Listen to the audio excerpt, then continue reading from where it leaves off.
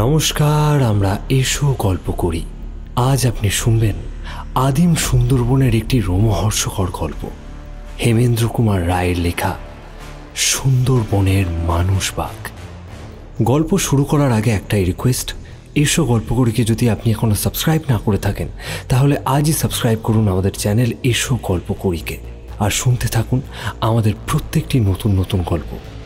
শুরু হচ্ছে আজকের গল্প, সুন্দরবনের মানুষ বাঘ।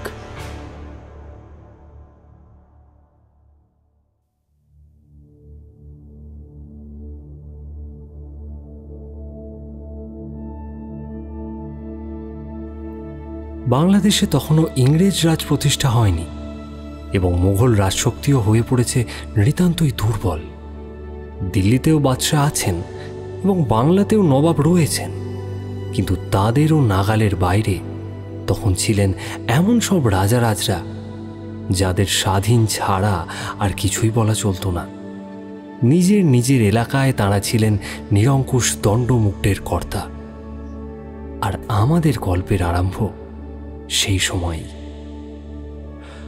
সুন্দরবন আজ বাঘের জন্মস্থান বলেই বিখ্যাত, কিন্তু এমন এক সময় গিয়েছে যখন সুন্দরবনের নানা দিকে ছিল বড় বড় জনবহুল নগর ও গ্রাম।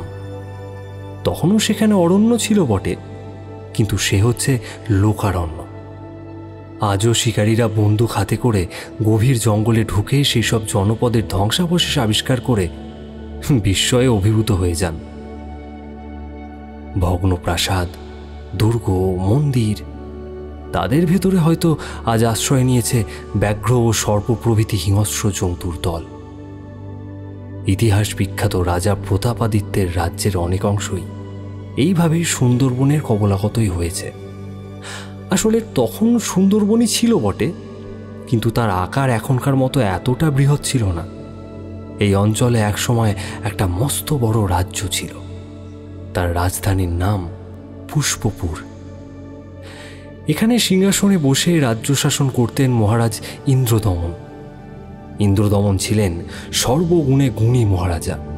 তাঁর শাসনে থেকে প্রজাদের সুখ সৌভাগ্যের সীমা ছিল না। এমনকি প্রজারা পুষ্পপুরের সঙ্গে পুরাণ বিখ্যাত রাম রাজত্বের তুলনা করত সগৌরবে।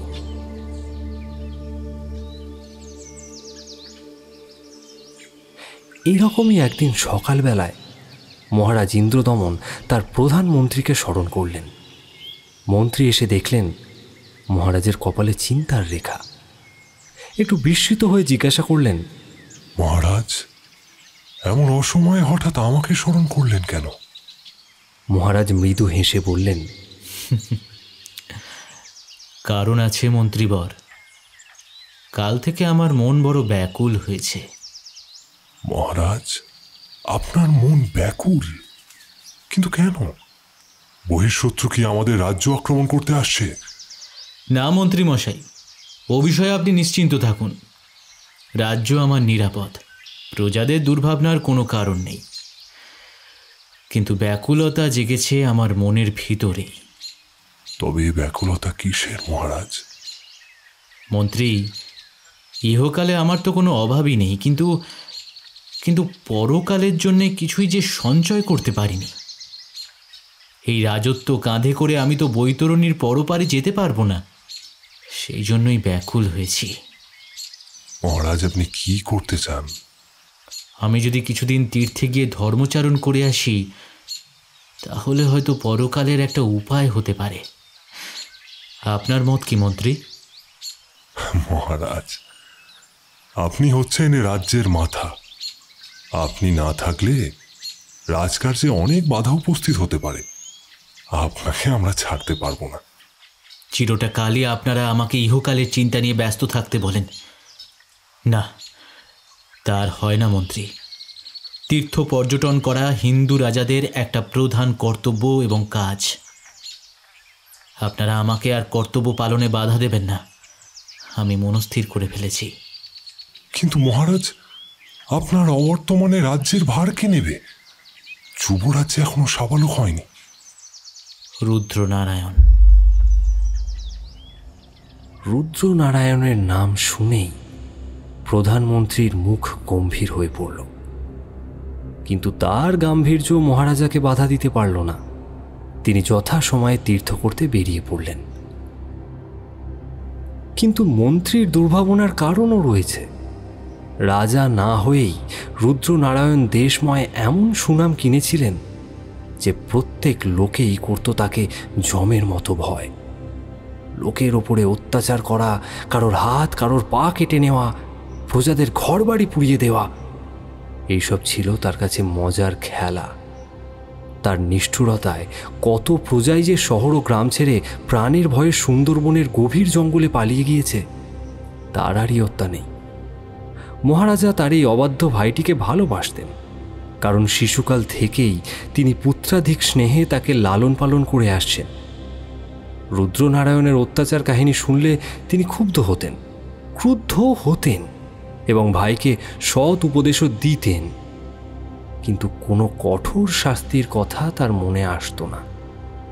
সব দিকে গুণবান মহারাজা ইন্দ্রদমনের দুর্বলতা ছিল ওই একটি।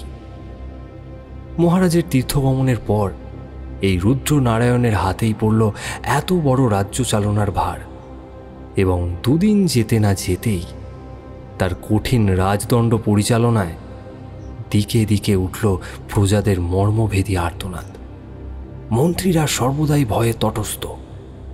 একটু এদিক ওদিক হলে তাদের রাজভ্রাতার মুখের কথায় কাঁধের ওপর থেকে মুন্ড খোয়া যাওয়ার সম্ভাবনা। দেশের কোনো সাধু লোকই সুপরামর্শ দেওয়ার জন্য এগিয়ে এলেন না। রাজভ্রাতার চারিপাশে এসে জুটল যত সব অত্যাচারী দুষ্ট জমিদার। প্রতিদিনই হতে লাগলো নতুন নতুন কড়া আইন জারি।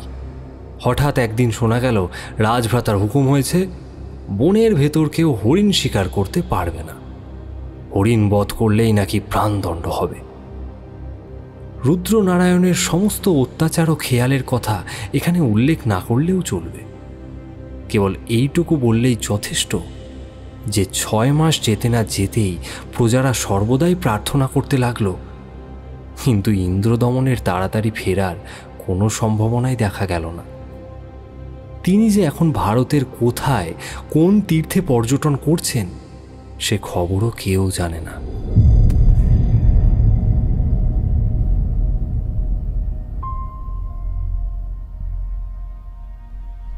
পুষ্পপুর শহর থেকে মাইল 50 তফাতে একটা গ্রাম ছিল।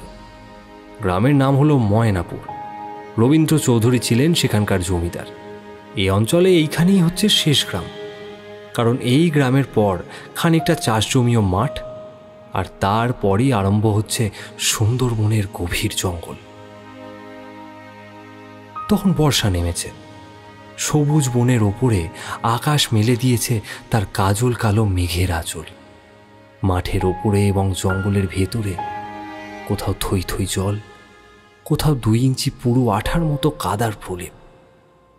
এবছরে বর্ষা এখানে এসেছে একটা দুর্ভাগ্যের মতো, কারণ অতিরিক্ত জল ঝড়ে ক্ষেতের সমস্ত ফসলই প্রায় নষ্ট হয়ে গিয়েছে এবং চাষিদের ঘরে ঘরে উঠেছে হাহাকার।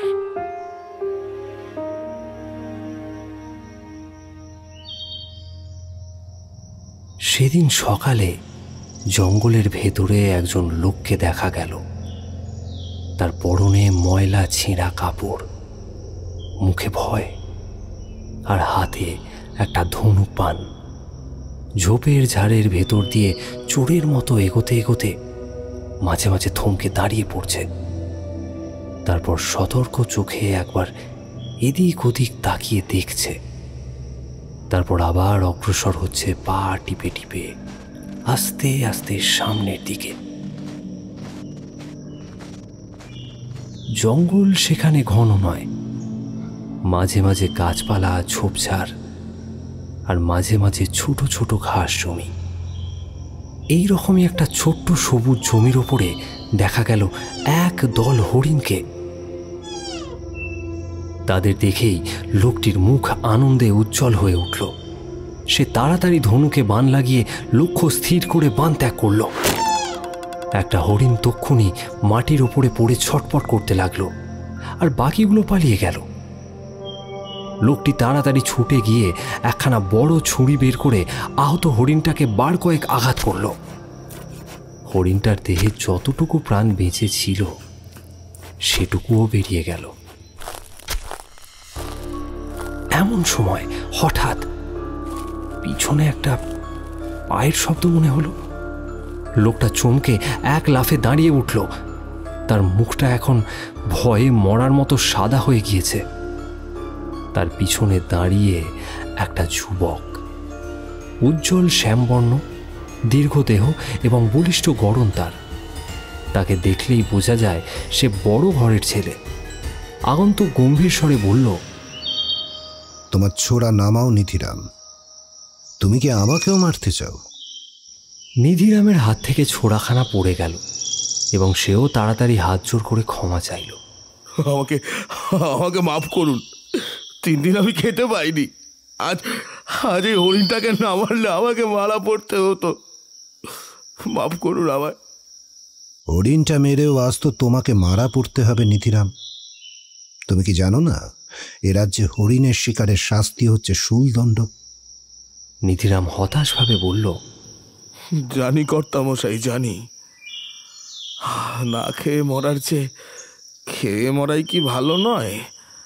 জমিদার বাবু আমাকে আজ পথের ভিখারি করেছে।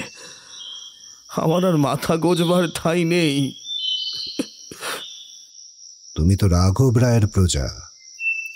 আগে হ্যাঁ কর্তামশাই, কিছুদিন আগেও আমি তাই ছিলুম, কিন্তু আজ আমি ভগবানের প্রজা। যদিও তিনি আমার দিকে মুখ তুলে তাকাতে রাজি নন। হ্যাঁ নিধিরাম, রাঘব রায় যে বড় কঠিন লোক সে কথা এই অঞ্চলে সবাই জানে। কিন্তু তিনি তোমার কি করেছেন? তিনি কর্তামশাই, তিনি আমার সর্বনাশ করেছেন। এবারের বর্ষায় আমার খেতে ফসল হয়নি, তাই খাজনা দিতে পারিনি। সেই দোষে জমিদার বাবু আমার ঘর বাড়ি দখল করে আমাকে তাড়িয়ে দিয়েছেন। বউ আর ছেলে মেয়ে নিয়ে আমাকে গাছতলায় এসে বসতে হয়েছিল। কিন্তু কর্তামশাই, গাছতলায় বসে কি আর বাঁচতে পারে? বউ আর মেয়েটা গেল সপ্তাহে ওল আউট হয়ে মারা পড়েছে। এখন ছেলেটাকে নিয়ে বেঁচে আছি খালি আমি। কিন্তু আজ 3 দিন আমাদের পেটে অন্ন পড়েনি। আজ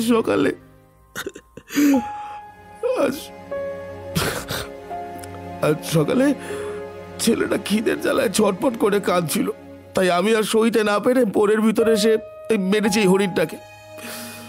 এর জন্য যদি মরতেও হয় তাহলে অন্তত আমি ছেলেকে খাইয়ে আর নিজে খেয়ে দিয়ে পেট ভরে ভর পেটে মরতে পারবো।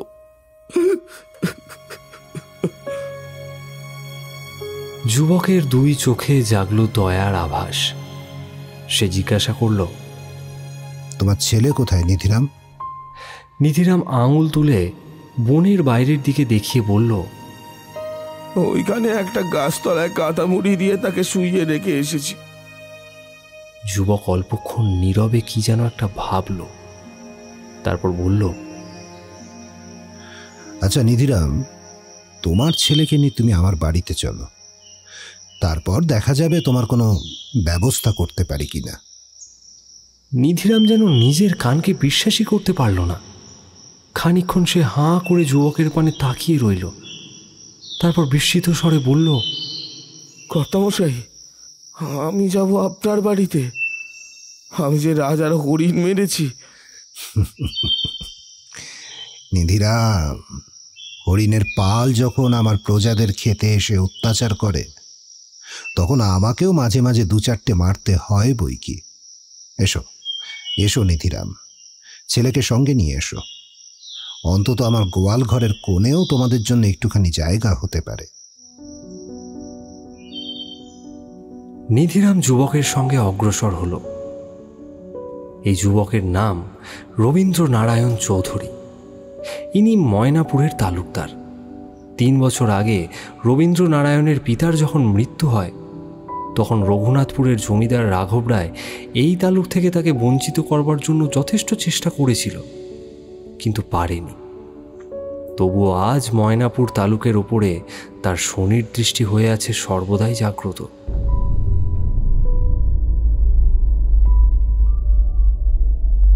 এদিকে দুপুরবেলা বনের চারিদিকে তদারক করতে করতে পাইক হারু সর্দার এক জায়গায় এসে সবিস্ময়ে দাঁড়িয়ে পড়ল। মাটির ওপরে লেগে রয়েছে অনেকখানি রক্তের দাগ। হারু সর্দার নিজের মনে মনেই বলে উঠল, হাই এ বাবা, এখানে দেখছি হরিণ টরিণ মারা হয়েছে, কিন্তু মারলে কে? আর ব্যাটা মেরে গেল কোন দিকে? তাকে বেশিক্ষণ খুঁজতে হলো না। এদিক ওদিক দু একবার চোখ বুলিয়ে সে দেখতে পেল কাদার ওপরে দুজোড়া পায়ের ছাপ। পরীক্ষা করে বুঝল এখানে যে দুজন লোক এসে দাঁড়িয়েছিল তাদের একজনের পায়ে জুতো রয়েছে আর একজনের খালি পা। সেই দুজোড়া পায়ের ছাপ কাদার ওপর দিয়ে বরাবর বনের বাইরে চলে গিয়েছে। হারু সর্দার তার অনুসরণ করে অগ্রসর হতে লাগল। তারপর সেই চিহ্ন ধরে সে একেবারে হাজির হয়ে গেল ময়নাপুর গ্রামের চৌধুরী বাড়ির ফটকের কাছে। আর সেখান থেকে সে দেখতে পেল চৌধুরী বাড়ির বাইরেকার উঠোনে বসে নিধিরাম এক মনে একটা মৃত হরিণের গা থেকে চামড়া ছাড়িয়ে দিচ্ছে। হারু আর এক মুহূর্ত সেখানে দাঁড়ালো না, সিধে চলল একেবারে রঘুনাথপুরে। ময়নাপুর থেকে রঘুনাথপুর বেশি দূর নয়, আর ময়নাপুরের মতন রঘুনাথপুরেরও গ্রামখানি খানিকটা ছোটোখাটো নয়। তাকে একখানা মস্ত গ্রাম বা ছোট নগরও বলা চলে। চারিদিকে অনেক লোক যাওয়া আসা করছে। প্রকাণ্ড জমিদার বাড়ি, দেখতে প্রায় কেল্লার মতনই। ফটকের ভেতর দিয়ে ঢুকে হারু একেবারে হাজির হলো রাঘব রায়ের কাছে। রাঘব রায় হচ্ছে এ অঞ্চলের একজন জবরদস্ত মস্ত জমিদার।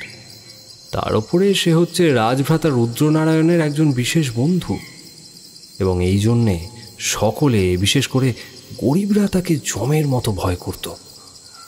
ভয় করবার কারণও ছিল যথেষ্ট। এখানকার লোকজনের উপরে সে এত নিষ্ঠুর অত্যাচার করেছে যে তা ভাষায় বর্ণনা করা যায় না। হারু সর্দার ঘরে ঢুকেই ভূমিষ্ঠ হয়ে প্রণাম করে বলল, হুজুর, রাজার হরিণ সাবার। হরিণ সাবার মানে কি রে? কে সাবার করলে? হুজুর, ময়নাপুরের রবীন চৌধুরী। আমি নিজের চোখে দেখে আইছি। রবীন চৌধুরীর উঠোনে বসে সেই ব্যাটা নিধিরাম হরিণের সাল সারাচ্ছে। ওই রবীন চৌধুরী বটে। এতদিন পরে হতভাগাকে হাতের মুঠোয় পেয়েছি। খুদে তালুকদার রবীন চৌধুরী আর পথের ভিখিরি নিধিরাম। এখনই আমি মহান্ত রামগিরির কাছে চললুম। দেখি রবীন চৌধুরীর চোখ দুটো উপড়ে আর তার হাত দুটো কেটে নিতে পারা যায় কিনা। হুজুর, এত বড় একটা খবর এনে দিল, আমাকে পুরস্কার দিবেননি? পুরস্কার? হ্যাঁ, পুরস্কার তুমি পাবে বই কি। আগে মহান্ত মহারাজের সঙ্গে পরামর্শ করে রবীন চৌধুরীর মুন্ডপাত করে আসি, তারপর হবে তোমার পুরস্কারের ব্যবস্থা। এই কে আছিস রে? শিগগির একদল পাইক আর তীরন্দাজ নিয়ে আমার সঙ্গে চল। হরু, তুইও আমার সঙ্গে বেরিয়ে পড়।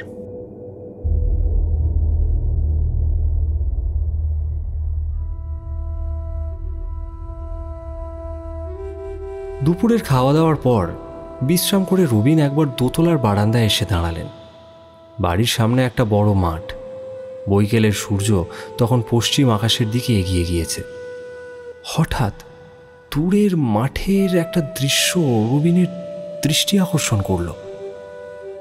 মাঠের ওপর দিয়ে আসছে একদল সশস্ত্র লোক, আর তাদের আগে ঘোড়ায় চড়ে কে ওটা? রঘুনাথপুরের রাঘব রায়।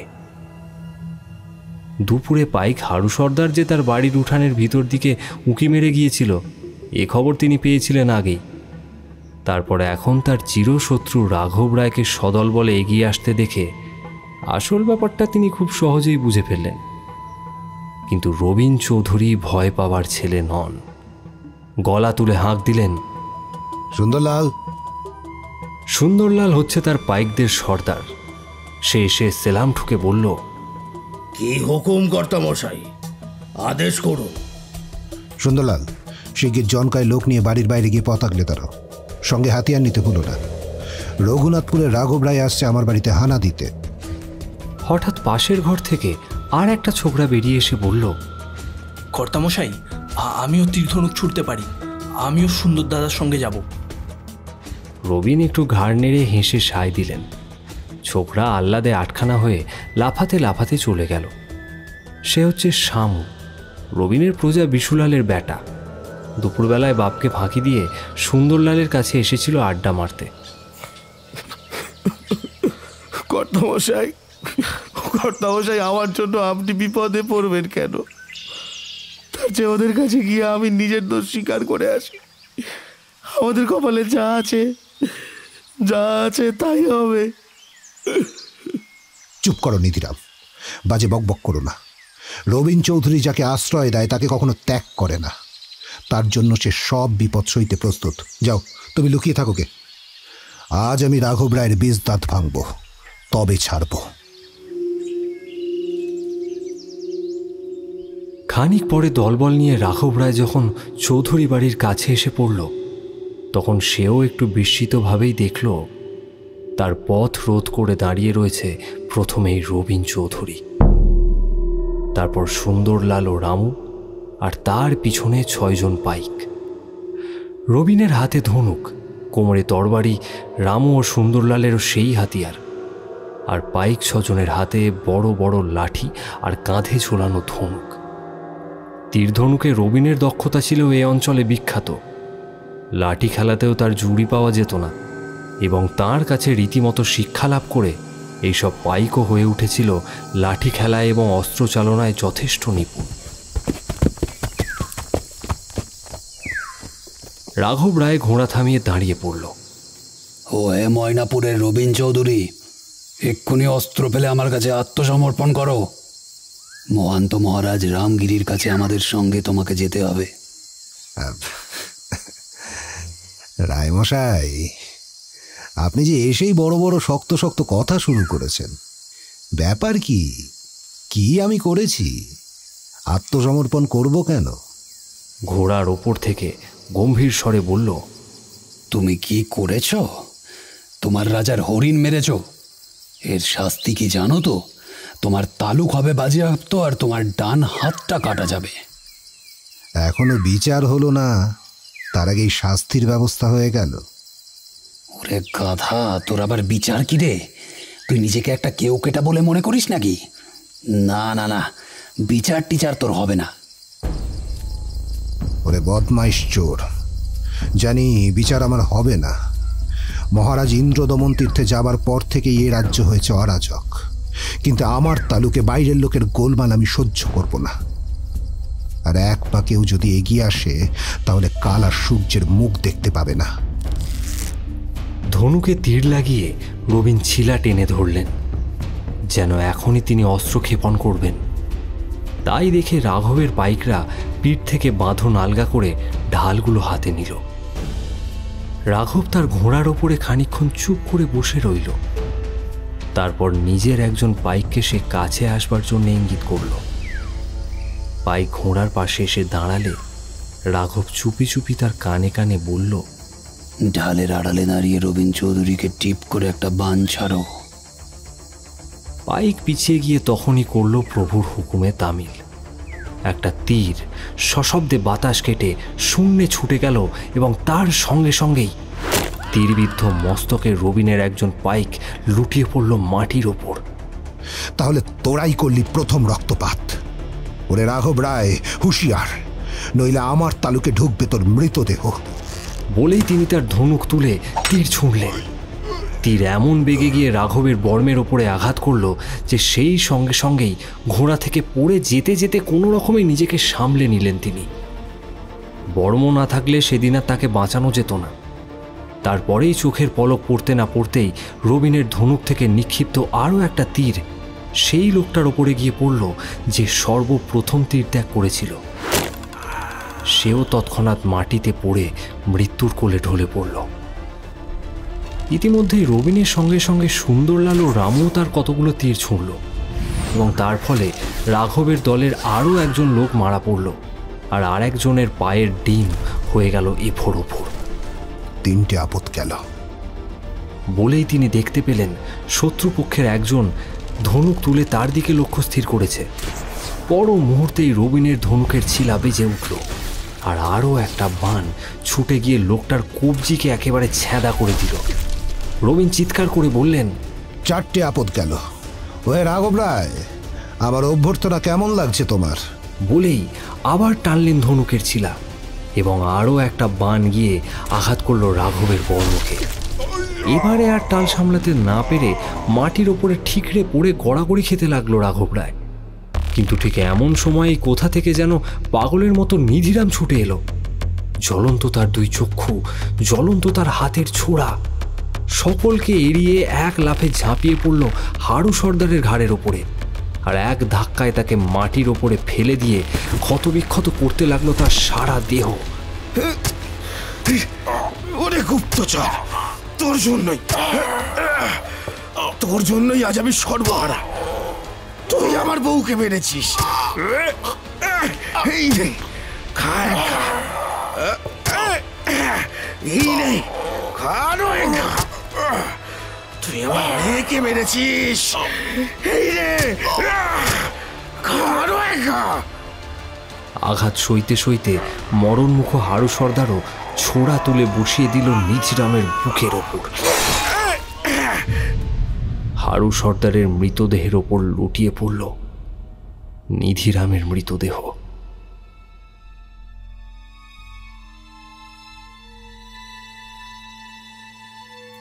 সকলের দৃষ্টি যখন নিধিরাম ও হাড়ু সর্দারের দিকে আকৃষ্ট, সেই অবসরে রাঘব রায় তার এক অনুচরের সাহায্যে মাটি থেকে আবার উঠে পড়ল এবং রাগে আগুন হয়ে চিৎকার করে বলল, আক্রমণ কর, আক্রমণ কর। কিন্তু আক্রমণ করবে কে? রাঘবের সাঙ্গপাঙ্গরা রবিনের দলের তীর এড়াবার জন্য শস্যবস্ত হয়ে উঠল। রাঘব জানে তার দেহে আছে কঠিন বর্ম, কোনো তীরই তা সহজে ভেদ করতে পারবে না। সুতরাং সাহসে ভর করে সে তরোয়ার ঘোরাতে ঘোরাতে এগিয়ে এলো। রবিনও তখন ধনুকের বদলে তরবারি নিয়ে রাঘবের সামনে গিয়ে দাঁড়ালেন এবং দুজনের মধ্যে আরম্ভ হল বিষম এক দ্বন্দ্বযুদ্ধ। দুপক্ষের লোকই স্থির হয়ে দাঁড়িয়ে যুদ্ধ দেখতে লাগলো। কিন্তু ঘোড়ার ওপর থেকে পড়ে গিয়েই রাঘব তখনও কাবু হয়ে রয়েছে। তার উপরে দেহে তার রীতিমতো ভারী বর্ম, কাজেই রবিনের ক্ষিপ্র গতিকে সে বেশিক্ষণ বাধা দিতে পারল না। বর্মের ওপর তরবারির চোট খেয়ে আবার হলো পপাত ধরণী তলে। কঠিন বর্মের লেগে রবিনের তরবারি ভেঙে দুখানা হয়ে গেল। তিনি তাড়াতাড়ি শত্রুর আলগা মুঠোর ভেতর থেকে তরবারিখানা টেনে নিয়ে বললেন, ওহে রাঘব রায়, বর্মের দৌলতে এ যাত্রায় তুমি বেঁচে গেলে বটে, কিন্তু এখন আত্মসমর্পণ করবে কিনা বলো? কখনো না। সুন্দরলাল, তুমি এসে রাঘবকে ধরো, দড়ি দিয়ে ওকে খুব কষে বেঁধে ফেলো। এইবারে ওর সঙ্গে বোঝাপড়া হবে। সুন্দরলাল প্রভুর হুকুম তামিল করল। রাঘব বিফল আক্রোশে ফুঁসতে লাগলো, আহা, এই অপমানের চেয়ে মৃত্যুও ভালো, মারো আমাকে। শোনো রাঘব, আজ যে ব্যাপারটা হলো তার ফলে আমাকে যে লোকালয় ছাড়তে হবে এ কথা আমি জানি। তোমাদের প্রভু মহান্ত রামগিরি আমাকে আর কখনোই ক্ষমা করবে না। সে যখন এই অঞ্চলের সর্বে সর্বা, তখন তার কাছে আমি একজন দূত পাঠাতে চাই। সুন্দরলাল, রাঘবকে ধরাধরি করে আবার ঘোড়ার উপরে তুলে দাও তো। হ্যাঁ, রাঘবের বুক ফিরিয়ে দাও ঘোড়ার লেজের দিকে। রাঘব বাধা দেওয়ার জন্য প্রাণপণে হাত পা ছুঁড়তে লাগলো, কিন্তু তার কোনো জুড়িজারি খাটল না। সুন্দরলাল তাকে টেনে তুলল ঘোড়ার ওপরে, আর রাম তার পা দুটোকে দড়ি দিয়ে বেঁধে দিল ঘোড়ার পেটের তলায়। ভালো করে শুনে রাখো রাঘব, আজ তুমিই হলে আমার দূত। মহান্ত রামগিরিকে বলবে তিনি আর তার সাঙ্গপাঙ্গ যত ডাকাতের দলকে আমি থোড়াই কেয়ার করি। আজ আমি তোমাদের হাতে ময়নাপুরকে ছেড়ে চললুম বটে, কিন্তু আজ থেকে আমি হলুম তোমাদের চিরশত্রু। তোমাদের যত ডাকাত আছে এ অঞ্চলে, আজ থেকে আমি তাদের সকলের বিরুদ্ধে যুদ্ধ ঘোষণা করব। হ্যাঁ, আর একটা কথা, ময়নাপুর জমিদারি হাতিয়ে ভেবো না খুব দাও মারলুম, কারণ ও জমিদারির দাম আমি শিগগিরই তোমাদের ঘাট ধরে আদায় করে নেব। বলেই তিনি নিজের তরবারির উল্টো পিঠ দিয়ে ঘোড়ার দেহে আঘাত করলেন, আর পর মুহূর্তেই ঘোড়াটা তীর বেগে ছুটে চলল। রবিন ফিরে নিজের দলের লোকেদের ডেকে বললেন, ভাই সাহেব, ওই রাঘব আর রামগিরি যখন রাজার সৈন্যদের নিয়ে ফিরে আসবে তখন আমাদের অবস্থা কি হবে জানো? সুন্দরলাল বুক ফুলিয়ে বলল, প্রভু যা হওয়ার তা তো হবে, কিন্তু আমরা সবাই শেষ পর্যন্ত থাকবো আপনার পাশেই। আমার পাশে থাকবে বটে, কিন্তু কোথায়? কারাগারে? নাকি আমার সঙ্গে তোমরাও যাত্রা করবে সুন্দরবনে? সুন্দর সেই সুন্দরবন, সেখানে বাতাসে বেড়ায় ফুলের গন্ধ বিলিয়ে, আর মাথার উপরে সবুজ পাতার ফাঁকে ফাঁকে সুনীল আকাশ। সেখানকার পথ ঘাট সব আছে আমার নখদর্পণে। শুয়ে থাকবো নরম ঘাসের বিছানায়, ভোরলে জেগে উঠব পাখিদের গানে। খিদে পেলে করব আমরা হরিণ শিকার, আর যখনই সুবিধা পাবো বন থেকে বেরিয়ে এসে আক্রমণ করব অত্যাচারী দস্যু দলকে। স্বাধীন জীবন, উদ্দাম আনন্দ, কে আমার সঙ্গে যাবে? আমি যাব, আমরা সবাই যাব।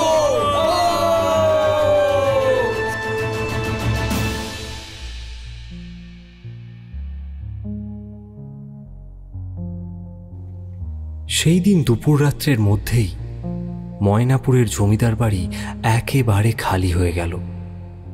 যেখানে সুন্দরবন মানুষের পায়ের শব্দ শুনতে পায় না, যেখানে গাছের মাথায় মাথায় উড়ে বেড়ায় গান গাওয়া পাখির ঝাঁক, আর তলায় ঘুরে বেড়ায় বনের হরিণরা, যেখানে চারিধারে আছে অরণ্যের দুর্ভেদ্য প্রাচীর, আর পদতল ধুয়ে বয়ে যায় কলধ্বনি তুলে ছোট বড় নদীরা, সেইখানে গিয়ে দলবল নিয়ে বাসা বাঁধলেন ময়নাপুরের পলাতক জমিদার রবিন চৌধুরী। রবিনের এই নতুন আড্ডার খোঁজ কেউ রাখে না। কোন পথ দিয়ে কেমন করে এখানে আসতে হয় তাও কেউ জানে না।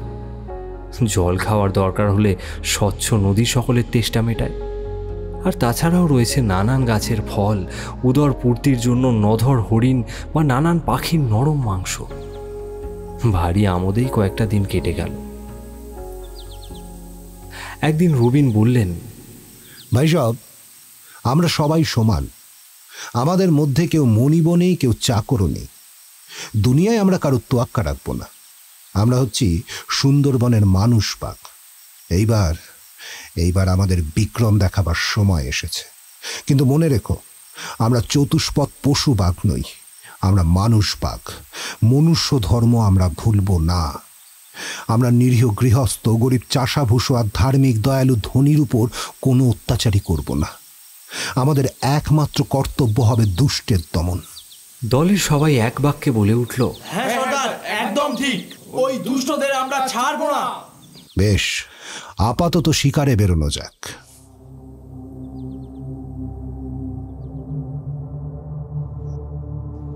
সেদিন শিকার করতে করতে তারা বনের প্রান্তে এসে পড়ল।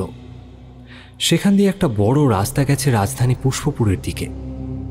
রবিনের তীক্ষ্ণ দৃষ্টি দেখল সারি সারি 6খানা গরুর গাড়ি ধিমিয়ে ধিমিয়ে এগিয়ে চলেছে। প্রথম গাড়িখানার ভেতরটায় বসে রয়েছে একটা গেরুয়া কাপড় পরা পেট মোটা মাথা নেড়া মূর্তি। গাড়িগুলোর আগে ও পেছনে কয়েকজন পাইক। রবিনের দলবল পথ জুড়ে দাঁড়াতে দেরি করল না। তখনই গেরুয়া কাপড় পরা মূর্তিটা ভেতর থেকে ফোলা ফোলা মুখখানা বের করে ক্যাক ক্যাকে গলায় বলল, ওরা কে রে? রবিন হাহা করে হেসে উঠে বললেন, আমরা হচ্ছি সুন্দরবনের মানুষ বাঘ। তুমি কে ঠাকুর? সে খোঁজে তোর দরকার কি? ওরে কে আছিস রে? আপদগুলোকে গলা ধাক্কা মেরে বিদায় করে দে তো। কিন্তু কে বিদায় করে দেবে? ইতিমধ্যেই রবিন ও তার সাঙ্গপাঙ্গদের ভাবভঙ্গি ও সাজ পোশাক দেখে বুদ্ধিমান পাইকরা গতিক সুবিধের নয় বুঝে চটপট কোথায় সরে পড়েছে। ঠাকুর, ভালো চাও তো পরিচয় দাও। গেরুয়াধারী মুচড়ে পড়ে পড়ল, আমি চন্দ্রগড়ের মঠাধ্যক্ষ। যাচ্ছ কোথায়? পুষ্পপুরের মহান্ত মহারাজা রামগিরির কাছে। গাড়িগুলোর ভিতরে কি আছে? এমন কিছু নেই বাপু, যত আজে বাজে জিনিস। মিথ্যে কথা। আমি জানি বছরের এই সময় নানান মঠ থেকে রামগিরির কাছে নজর পাঠানো হয়। সুন্দরলাল, গাড়ির মালগুলো নামিয়ে নাও তো। দেবতার জিনিসে হাত দিও না, সর্বনাশ হবে, নিপাত যাবে। দেবতার জিনিস? ওরে মৃত্যুক সন্ন্যাসী, রামগিরির ভুঁড়ি ভরিয়ে তোরা দেবতাকে খুশি করতে চাস? দেবতা কি এতই বোকা? সুন্দরলাল ও অন্যান্য সকলে মিলে গরুর গাড়ির ভেতর থেকে একে একে বার করে ফেলল 4 ঘোড়া বাদশাহী মোহর, অনেক রূপোর বাসন ও ঝুড়ি ঝুড়ি মন্ডা, মিঠাই, মোয়া প্রভৃতি। মহারাজা রামগিরির সম্পত্তিতে হাত দাও? কে তুমি পাষণ্ড? আমি পাষণ্ড নই, আমি পাষণ্ড নই ঠাকুর। আমি হচ্ছি পাষণ্ডেরই জম। দেবতার নামে তোমরা যে গরিবদের অন্ন জল কেড়ে নাও, আমি হচ্ছি তাদেরই বন্ধু। আমার নাম রবীন চৌধুরী। মায়াপুরের রবীন চৌধুরী? জানো রাজা হুকুম জারি করেছেন যে তোমাকে ধরতে পারবে তাকে 50 মোহর পুরস্কার দেওয়া হবে। জানি ঠাকুর, জানি, কিন্তু দুঃখের বিষয় সে পুরস্কার তোমার কপালে নেই। সুন্দরলাল, ঠাকুর আর সঙ্গের লোকজনকে গাড়ির সঙ্গে পিছমোড়া বেঁধে ফেলতো। এভাবেই ওরা পুষ্পপুরে যাত্রা করুক। হ্যাঁ, সুন্দরলাল তখনই আদেশ পালনে নিযুক্ত হল। মঠাধ্যক্ষ অনেক প্রতিবাদ করলে, অনেক অভিশাপও দিলেন, কয়েকবার হাত পা ছুঁড়লেন, টিকিও নাড়ালেন বারংবার, কিন্তু কোনো ফলই হলো না। সেই দিন থেকে রবিনের নাম হলো রবি ডাকাত।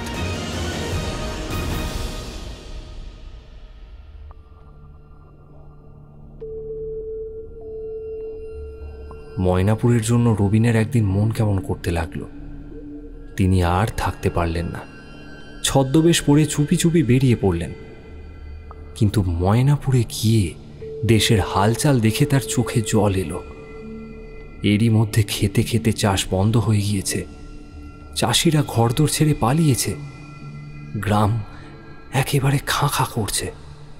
বহু প্রজা পৈতৃক ভিটে ছেড়ে অন্য জমিদারের আশ্রয় নিয়েছে, এমনকি অনেকের ঘর বাড়ি জ্বালিয়ে দেওয়া হয়েছে। আকাশের দিকে মুখ তুলে রবিন বললেন, ভগবান, তুমি যদি থাকো আমাকে প্রতিশোধ নেবার সুযোগ দিও। রাঘব রায় আর রামগিরি এদের উচিত মতো শাস্তি না দিয়ে আমাকে যেন মরতে না হয়। ভারাক্রান্ত প্রাণে রবিন আবার বনের ভেতরে প্রবেশ করলেন। ফেরবার পথে পড়ে একটা ছোট্ট নদী। বিজনে গহন বনের কানে কানে যেন গানের তালে গল্প বলতে বলতে নদীটা এঁকে বেঁকে কোথায় মিলিয়ে গিয়েছে। এই জায়গায় মস্ত বড় একটা আস্ত গাছ কেটে নদীর বুকের ওপর ফেলে দেওয়া হয়েছে। বনবাসীরা তারই ওপর দিয়ে এপার ওপার করে। সেই বন্য সাঁকোর ওপর দিয়ে একসঙ্গে 2 জন লোক আনাগোনা করতে পারে না। রবিন সাঁকোর এক মুখে এসে দেখলেন নদীর ওপর থেকে আসছে আরও একজন বিষম ডাগর মানুষ। মাথায় সে 5 হাতেরও বেশি লম্বা, চওড়াতেও বড় কম নয়। পরনে মালকোচা মারা কাপড়, হাতে মোটা তেল পাকা বাঁশের লাঠি। সাঁকোর উমুখে পা দিয়েই দানবের মতো সেই লোকটা বাঁচখাই গলায় বলল, হাট যাও, আমাকে আগে পার হতে দাও। রবিনও কম একগুয়ে নয়, মাথা নেড়ে বললেন, তা হয় না হে ভূতরাম, আগে পার হব আমি। গরিবের বাচ্চা, ধাক্কা খেয়ে জলে পড়ে কেন দুঃখ পাবি? সরে পড় বলছি, সরে পড়, নইলে তোর মুখ আর নাকের চিহ্নই থাকবে না। আমি না সাঙ্গাত, আমার সঙ্গে লাগলে জলে ডুবে নাকানি চোবানি খেতে হবে তোমাকে। সাঁকোর মাঝখানে এগিয়ে এসে হাতের লাঠির ডগাটা রবিনের নাকের কাছে নাড়াতে নাড়াতে দানব বলল, ধনুকের ছিলে টেনেছ কি লাঠির বাড়ি দিয়ে তোমার মাথা গুঁড়িয়ে ধুলো করেছি? ওরে হাদারাম, তুই লাঠি তোলবার আগেই যে আমার বান গিয়ে তোর বুক ছেদা করে দেবে। আমার হাতে ধনুক থাকলে তোকে শিখিয়ে দিতুম কি করে বান ছুটতে হয়।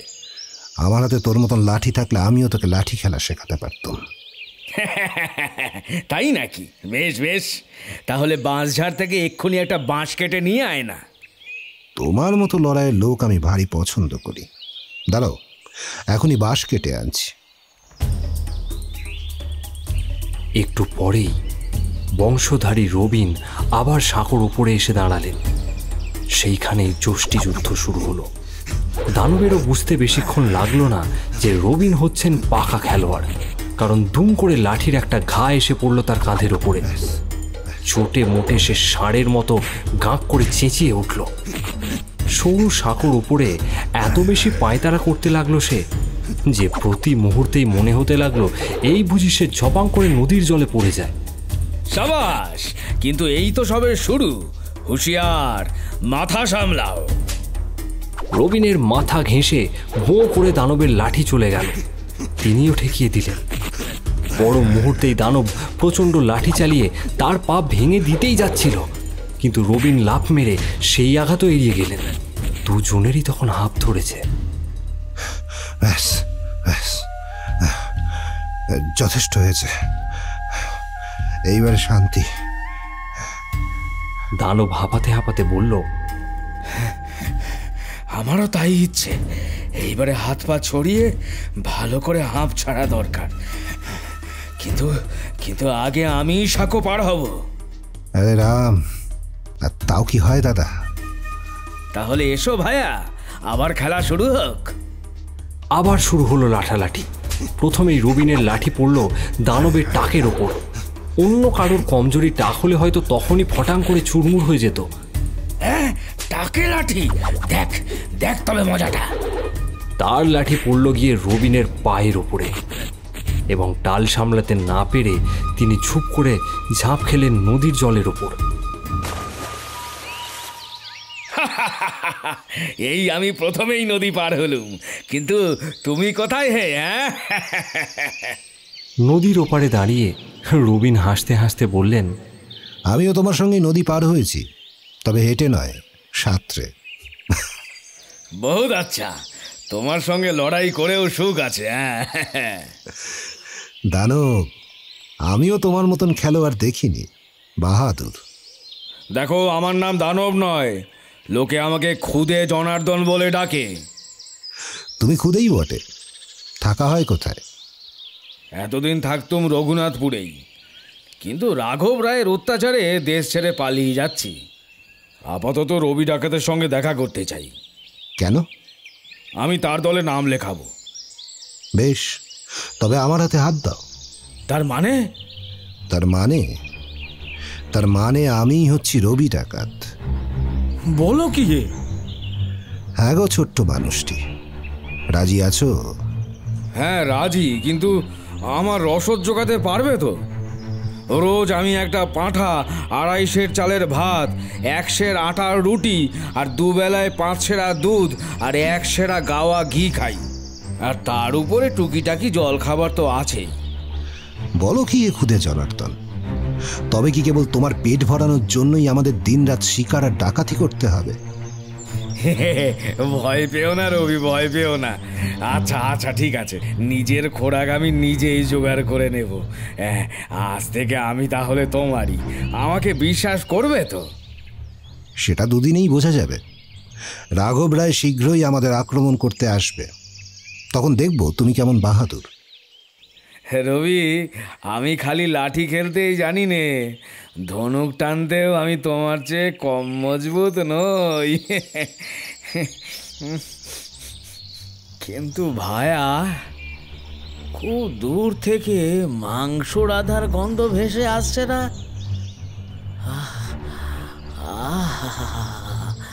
কি বুড়বুড়ে গন্ধ! আশ্চর্য তোমার ঘ্রাণ শক্তি। আমাদের আড্ডা এখান থেকে প্রায় 2 পোয়া পথ, মাংস রান্না হচ্ছে সেখানে। হ্যাঁ, তাহলে আর দেরি করো না রবি, আমাকে তাড়াতাড়ি তোমাদের আড্ডায় নিয়ে চলো। এইভাবেই দিন দিন নতুন নতুন লোক এসে রবির দলে যোগ দিতে লাগলো। দেশে ধনীদের অত্যাচার যত বাড়ে, রবিনের দলও ততই ভারী হয়ে ওঠে এবং রবিনও সুবিধা পেলেই বন থেকে বেরিয়ে অত্যাচারীদের উপর হানা দেয়। কিন্তু ডাকাতির টাকা তিনি নিজের জন্য জমিয়ে রাখতেন না, যত সব অত্যাচারিত দিন দুঃখিনীর মধ্যে বিলিয়ে দিতেন। মহান্ত রামগিরি এবং জমিদার রাঘব রায় দেখল ব্যাপার ক্রমে গুরুতর হয়ে উঠেছে। অবিলম্বে রবি ডাকাতকে বন্দি বা হত্যা করতে না পারলে দেশ থেকে তাদের প্রভুত্ব একেবারেই লুপ্ত হয়ে যাবে। তারা তখনই দলবল নিয়ে প্রস্তুত হতে লাগল। মহান্ত রামগিরি অনেক ভেবেচিন্তে বললেন, আর দেরি করা ঠিক হবে না। সে যেন এখনই 50 জন সেপাই নিয়ে গিয়ে রবি ডাকাতের দর্পচূর্ণ করে আসে। জি আজ্ঞে প্রভু বলে রাঘব চলে গেল। কিন্তু দেশের সর্বত্রই ছিল রবিনের জ্বর। দেশের শত শত গরিব রবিনের কাছ থেকে প্রায়ই নানা রকম সাহায্য পায়। সুতরাং তার কাছে গিয়ে রাঘব রায়ের খবর পৌঁছল রাঘব রায় আসবার ঢের আগেই। সুন্দরবনের এই অঞ্চলের সমস্ত পথঘাট ছিল রবিনের নখদর্পণে। তিনি স্থির করলেন এবারে রাঘবকে এমন মজার ফাঁদে ফেলবেন যে জীবনে যা কখনো ভুলতে পারবে না সে। তার দলে তখন 30 জন লোক ভর্তি হয়েছে। সকলকে নিয়ে তিনি এক জায়গায় গিয়ে বললেন, দেখো, বনের ভেতর আসবার পথে একটি ছাড়া আর নেই। সুন্দরলাল, পথের উপরে তুমি একখানা তলোয়ার রেখে দাও, তারপর এসো আমরা লুকিয়ে পড়ি। ওদিকে অশ্বারোহী রাঘব রায়ের সঙ্গে 50 জন সেপাই বনের ভেতরে প্রবেশ করল। সেপাইদের পরনে সাজোয়া পোশাক, রাঘব রায়েরও মাথায় শিরস্ত্রাণ, দেহে বর্ম, সবাই যেন রীতিমতো যুদ্ধের জন্য প্রস্তুত। একেবারে গহন অরণ্য চারিপাশে, সুন্দরী গাছের ভিড়, উপরে জড়ানো লতা পাতা, নিচে দুই পাশে অন্ধকার ঝোপঝাড় আর জঙ্গল। আগে আসছে রাঘব রায়। হঠাৎ সে ঘোড়া থামিয়ে বলল, পথের ওপারে ওটা কি চকচক করছে? একজন সেপাই এগিয়ে গিয়ে হেঁট হয়ে দেখে বলল, হুজুর, একখানা তরোয়াল আছে বটে। ওখানে তুলে আন। সেপাই যখন হাত বাড়ালো অমনি বনের কোথা থেকে শোনা গেল, তলোয়ার নিও না, মরা লোকের তলোয়ার নিয়ে কি করবে? সেপাই আঁতকে উঠে পিছিয়ে গেল। তরোয়ারখানা যেন জ্যান্ত কেউটে। শিগগির নিয়ে আয় তলোয়ারখানা। আরে মোলক, গলার আওয়াজ শুনে তুই ভয় পাস? সেপাই আবার হেঁট হয়ে হাত বাড়ালে আবার কেউ বলে উঠল, ও তলোয়ার ছুঁয়েছ কি মরেছ? ছুঁয়েছ কি মরেছ? সেপাই কাঁপতে কাঁপতে বলল, হুজুর, আমি পারবো না, এ ভুতুরে তরোয়াল আছে। ভীত গাধা, ধর আমার ঘোড়াটাকে, আমি নিজেই নেমে ওখানে তুলে আনছি। দেখ। ঘোড়া থেকে নামবার জন্য রাঘব রায় যেই না একটা পা তুলল, অমনি একখানা তীর এত জোরে তার শিরস্ত্রণের ওপরে এসে লাগলো যে সে একেবারে ঠিকরে পড়ল মাটিতে।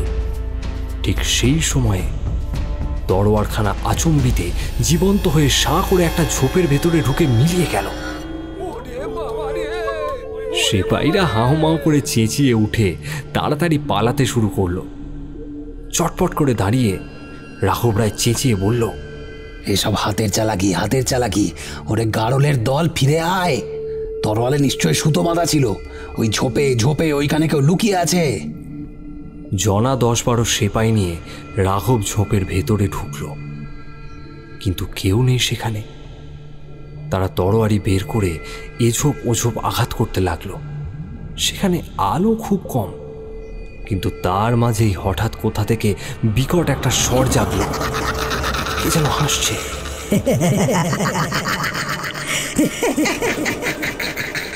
কোথায় হাসছে কিছুই বোঝা গেল না। এমন বিশ্রী সেই হাসি যে রাঘবও মনে মনে দুর্গা দুর্গা না বলে থাকতে পারল না। একজন সেপাই কাঁদো কাঁদো গলায় বলল,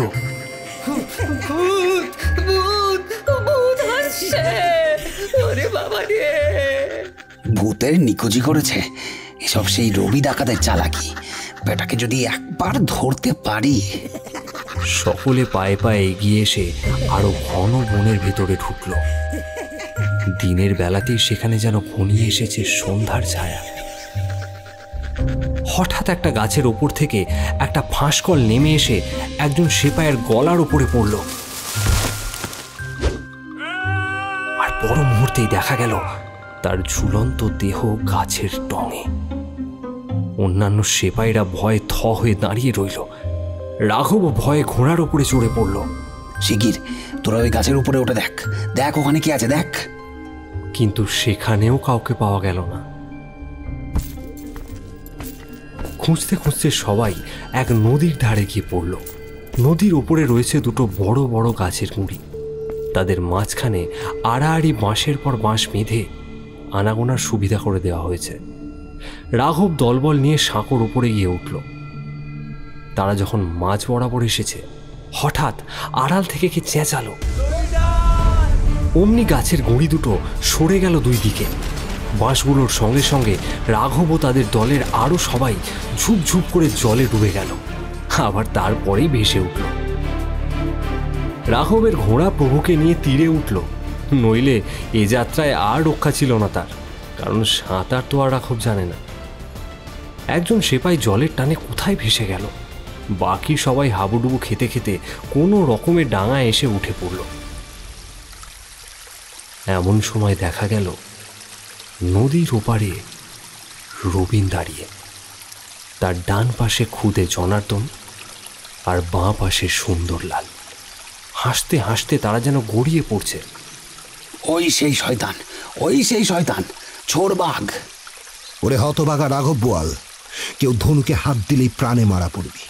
তোদের চারিদিকে জঙ্গলে আমার লোকেরা ধনুকে বান জুড়ে অপেক্ষা করছে।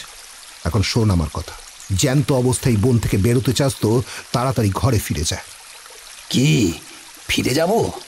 কখনো না, আগে তোকে ধরে শুলে চড়াই, তারপর ফিরে যাওয়ার কথা। বটে, ফিরে যাবি না? বেশ, সন্ধ্যের পরেও যদি তোদের এই বনের ভিতরে দেখি তাহলে আর আমি কারোর উপরে দয়া করব না। বাঞ্চোর বাঞ্চোর, কুকুর তিনটেকে মেরে ফেল। কিন্তু ধনুকে বান জোড়বার আগেই তিন মূর্তি আবার জঙ্গলের ভেতর অদৃশ্য হয়ে গেল। তাদের পেছনে যাওয়ারও উপায় নেই, কারণ মাঝে রয়েছে খরস্রোতা নদী, চারিদিক একেবারে নির্জন। জনপ্রাণীর সারা শব্দ নেই কোথাও। যদিও রাঘব বেশ অনুভব করতে পারল যে দিকে দিকে অদৃশ্য সব চক্ষু তাদের সকলের ওপরে দিচ্ছে সতর্ক পাহারা। ব্যাপার স্যাপার দেখে দুজন সেপাই জঙ্গল ছেড়ে লম্বা দিল। একজন সেপাই তো জলেই ভেসে গিয়েছে ইতিমধ্যে। বাকি ৪৭ জনকে নিয়ে রাঘব এক জায়গায় গিয়ে আশ্রয় নিল।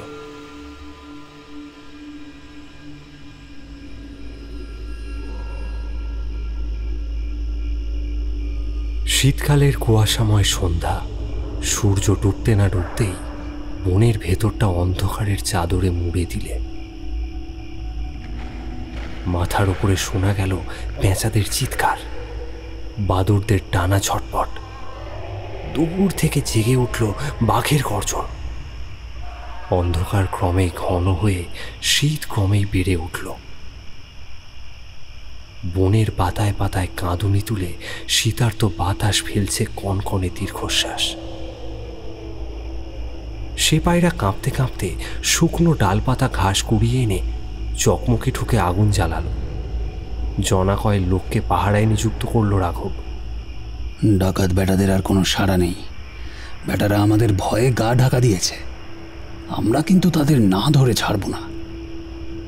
যাহা তোকে এই কথা বলা, অমনি খুব কাছ থেকেই স্তব্ধতার ঘুম ভাঙিয়ে ব্যঙ্গ হাসি জাগল। সেপাইদের বুকের ভেতরে শীতের কাঁপুনির চেয়েও ভয়ের কাঁপুনি বেড়ে উঠল। যারা পাহারা দিচ্ছিল তারা জড়সড় হয়ে দাঁড়িয়ে রইল। একজন বলল, বাবারে, আমার মনে হয় সুন্দরবনের ভূতেরা জেগে উঠেছে। আরো একজন বলল, বাঘেরা যাদের ঘাড় ভেঙেছে এ তাদেরই হাসি। ওই শোনো বলো। চারিদিকে দূরে কাছে কারা যেন সশব্দে কাঁদছে, কেউ ফুঁপিয়ে, কেউ চেঁচিয়ে।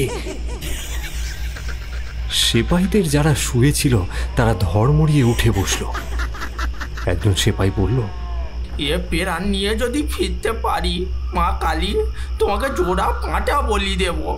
থাম পাজি থাম, এসবই ডাকাতদের চালাকি। মুখে এই কথা বলল বটে, কিন্তু তারও গলার আওয়াজ থরথর করে কাঁপছে। এমনভাবেই আরো ঘন্টা 2 কাটল।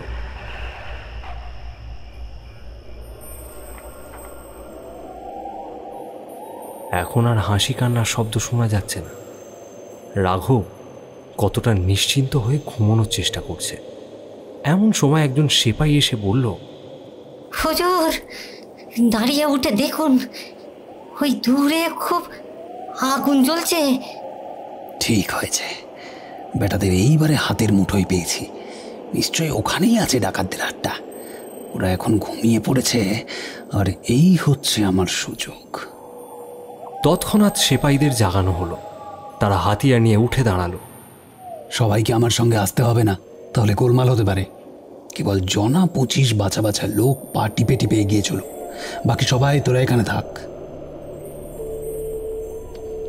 25 জন লোক নিয়ে রাঘব খুব সাবধানে অগ্রসর হলো। খানিক দূর থেকে উঁকি মেরে দেখে বোঝা গেল একটা অগ্নিকুণ্ডকে চক্রাকারে ঘিরে অনেকগুলো মূর্তি কাপড় মুড়ি দিয়ে নিশ্চিন্ত হয়ে ঘুমিয়ে রয়েছে। মূর্তিগুলিকে আগুনের ম্লান আভায় ভালো করে দেখা যাচ্ছে না, কিন্তু সেগুলো যে মানুষের মূর্তি তাতে আর কোনো সন্দেহ নেই। সেপাইরা যখন আগুনের কাছ থেকে হাত 50 তফাতে এসে পড়েছে, রাঘব তখন হুকুম দিলেন, এইবার দৌড়ে গিয়ে ওদের উপর ঝাঁপিয়ে পড়ে সবাইকে কুচি কুচি করে কেটে ফেল। জঙ্গল ভেদ করে সেপাইরা তীর বেগে ছুটতে আরম্ভ করলো। আর তারপরেই সবাই হুড়মুড় করে হলো পপাত ধরণী তলে। অন্ধকারে কেউ কাউকে দেখতে পায়নি, কিন্তু রবিন সেখানে ঝোপের ভেতরে হাঁটু সমান উঁচু করে বেঁধে রেখেছে খুব লম্বা একটা কাঁচি। রাঘবের লোকেরা পরস্পরের ঘাড়ের ওপরে গিয়ে পড়ল একেবারে। পরস্পরকে গালাগালি দিতে দিতে পরস্পরের সঙ্গে মারামারি করতে লাগলো, কারণ অন্ধকারে অন্ধ হয়ে তারা ধরেই নিল যে রবি ডাকাতের দলই তাদের আক্রমণ করেছে। তারপর সত্যই রবিন তার সঙ্গীদের নিয়ে সেপাইদের ঘাড়ের ওপরে 2 দিক থেকে লাফিয়ে পড়লেন। প্রত্যেকের হাতেই তখন একগাছা মোটা লাঠি।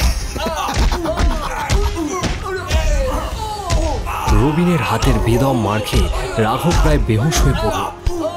ব্যাপারটা যখন ভালো করে বুঝতে পারল, তখন দেখল তার ও সেপাইদের হাত পা শক্ত করে বাঁধা। খুদে জনার্দন, সুন্দরলাল, রামু, এ হতভাগারা কেউ যদি টু শব্দ করে তাহলে তোমরা ডান্ডা চালাতে কসুর করো না, আর সবাই আমার সঙ্গে এসো। বাকি সেপাইগুলোকে শিক্ষা দিতে হবে। বাকি 22 জন সেপাইও অতর্কিত আক্রমণের জন্য প্রস্তুত ছিল না। রবিনের দল তাদের উপর দিয়ে পড়ল একেবারে বিনা মেঘে বজ্রের মতো। অবশেষে তারাও বন্দী হল। এদের সাজোয়া পোশাক আর অস্ত্রশস্ত্রগুলো কেড়ে নিয়ে অগ্নিকুণ্ডের পাশে জমা করে রাখো। কি রাঘব, ওদিকে অমন করে তাকিয়ে আছো কেন? ভাবছো আমাদের দলের অনেকে এখন আগুন পোয়াতে পোয়াতে আরামে ঘুমোচ্ছে? মোটেই নয়। ওগুলো মানুষ নয়, কাপড় জড়ানো খড়ের আটি। তুমি এসেছিলে এদেরই আক্রমণ করতে। বুনো শেয়াল, গর্তের ছুঁচো, হতভাগা জচ্চর। চুপ করে থাক। ফের যদি কথা কইবি গাছে তুলে তোকে ফাঁসিতে লটকে দেবো। ও হ্যাঁ, ভালো কথা। সুন্দরলাল, রাঘব আর সেপাইদের পোশাকগুলো খুলে নাও। সবাইকে পরিয়ে দাও খালি একটা করে নেংটি। কনকনে শীতে ওদের ভারী আরাম হবে। সেপাইরা বাধা দেওয়ার চেষ্টা করল না। অবশ্য বাধা দেওয়ার শক্তিও তাদের মধ্যে ছিল না।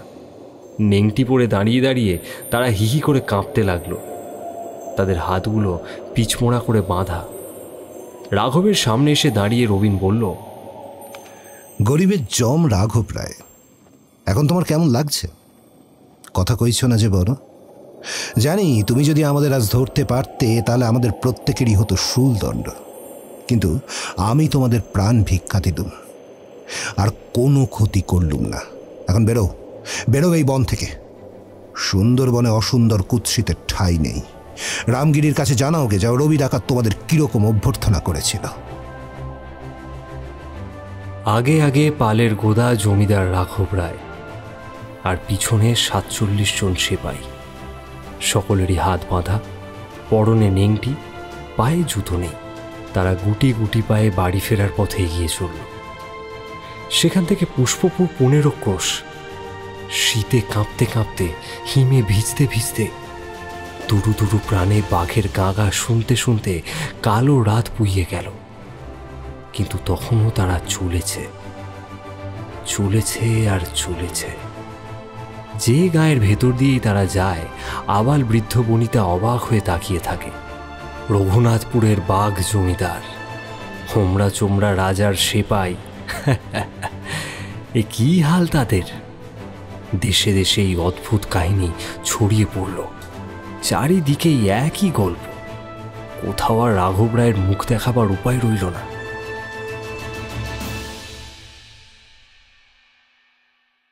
কি কেমন লাগছে আজকের গল্প? ভালো লাগলে অবশ্যই আমাদের চ্যানেল এসো গল্প করিকে সাবস্ক্রাইব করুন আর শুনতে থাকুন গল্পের পরবর্তী অংশ।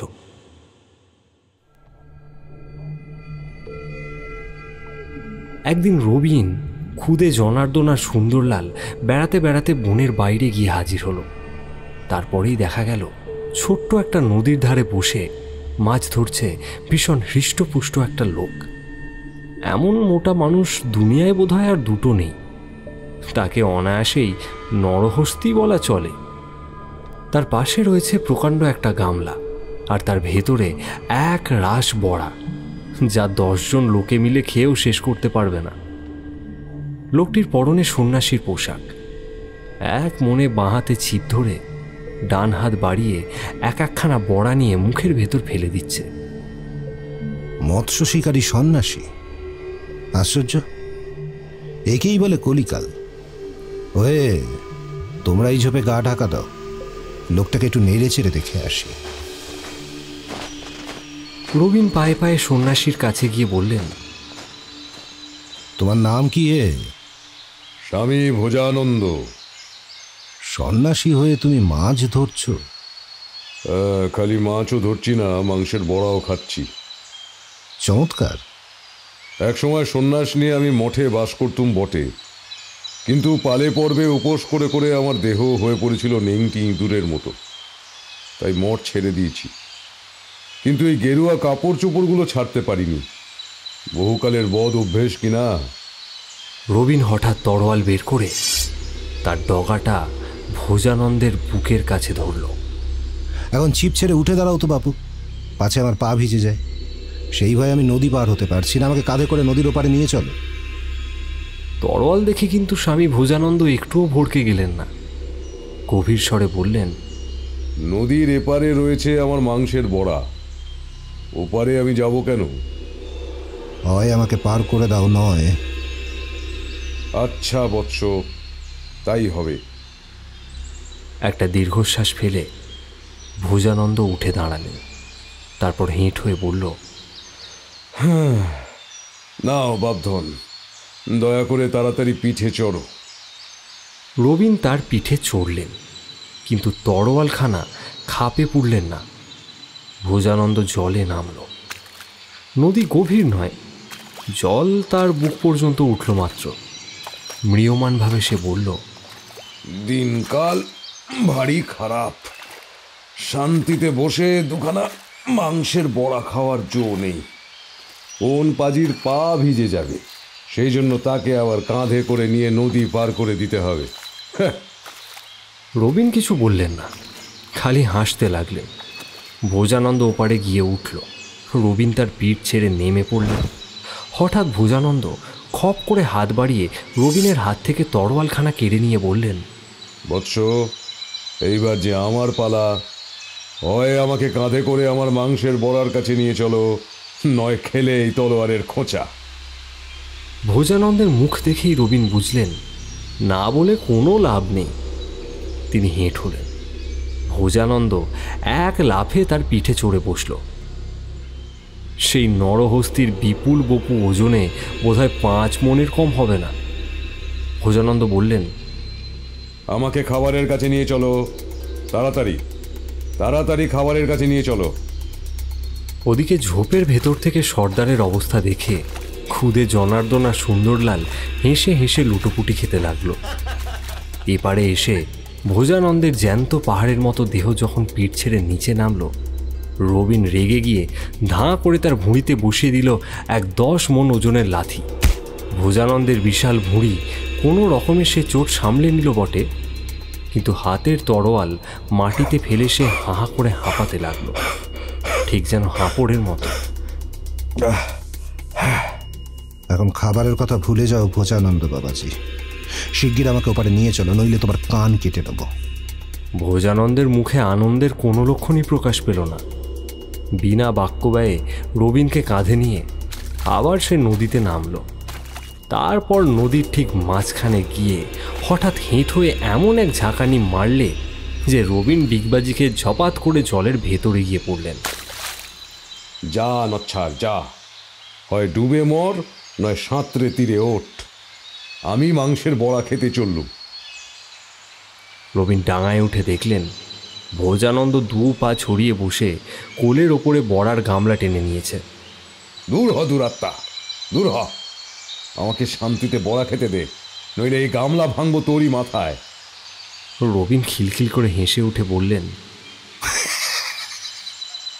স্বামী ভোজানন্দ, আর ঝগড়া নয়, তোমার সঙ্গে আমি ভাব করতে চাই। এক লাফে ভোজানন্দ দাঁড়িয়ে উঠল। হাতি যে এমন চটপট লাফ মারতে পারে রবিনের সে ধারণা ছিল না। ভোজানন্দ বিপুল বিস্ময়ে বলল, তা তোমার নাম কি বাপু? রবীন চৌধুরী, লোকে ডাকে রবি ডাকাত বলে। কি, তুমি রাঘব রায়কে নেংটি পরিয়ে বাড়ি পাঠিয়ে দিয়েছিলে, আর তোমারই পিঠে চড়েছি আমি? কিন্তু ভুলে যেও না বাবাজি, আমিও তোমার পিঠে চড়েছি। এখন তোমার মত কি, আমার সঙ্গে যেতে চাও? কোথায়? তোমাদের আড্ডায়?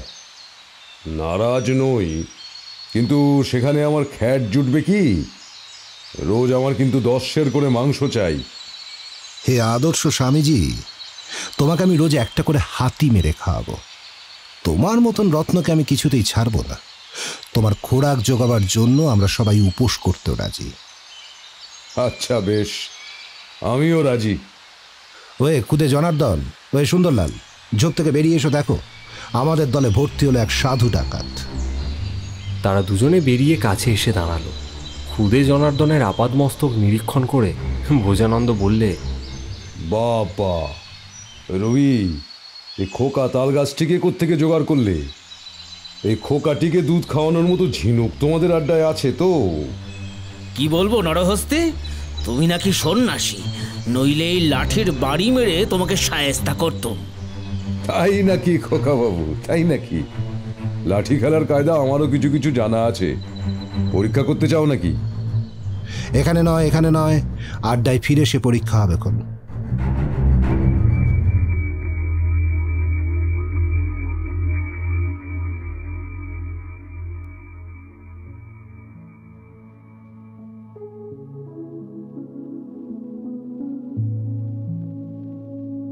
রামু গিয়েছিল লুকিয়ে লুকিয়ে ময়নাপুরে তার বাপের সঙ্গে দেখা করতে।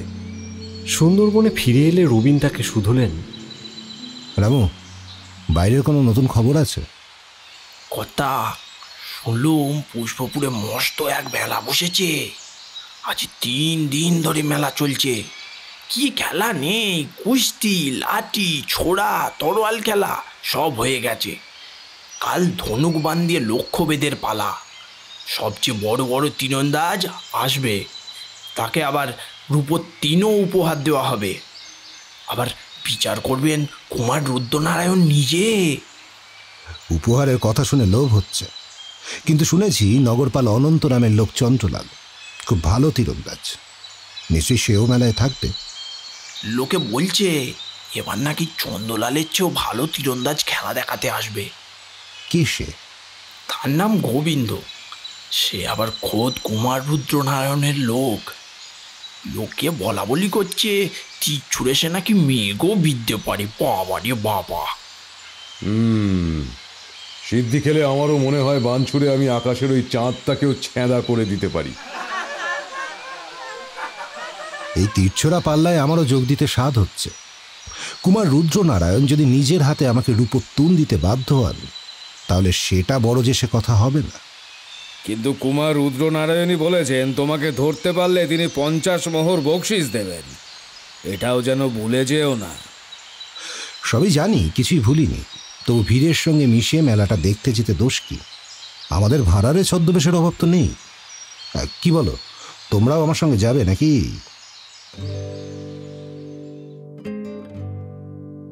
পরদিন সকালে সূর্য উঠবার আগেই সকলে উঠে পড়ে মহা উৎসাহে আপন আপন চেহারা বদলাবার চেষ্টায় লেগে গেল। কেউ সাজল ক্যাংড়া গুফো মারোয়ারি, কেউ সাজল গালপাট্টাওয়ালা পাড়ে চৌবে, আবার কেউ সাজল ঝুটি বাঁধা উড়িয়া, কেউ বা চাষা, কেউ বা মজুর। স্বামী ভোজানন্দ চলল সন্ন্যাসীর সাজেই। খুদে জনার্দন দুখানা নির্ভর যষ্টি নিয়ে খোঁড়া ভিখারি হয়ে পড়ল। মেলায় হাজির হয়ে সবাই দেখল চারিদিকে লোকে লোকারণ্য। রাজ্যের সব শ্রেণীর লোকই সেখানে জড়ো হয়েছে। একদিকে রূপোর ঝালর ঝোলানো চাঁদোয়ার তলায় সিংহাসনের ওপরে গম্ভীর মুখে বিরাজ করছেন রাজভ্রাতা কুমার রুদ্রনারায়ণ। তার দুই পাশে যথাযোগ্য আসনে বসে আছেন রাজ্যের সম্ভ্রান্ত ব্যক্তিরা এবং সভাসদর। সেখানেই দেখা গেল নগরপাল অনন্তরাম, তার দাদা রামগিরি এবং রাঘব রায়কে।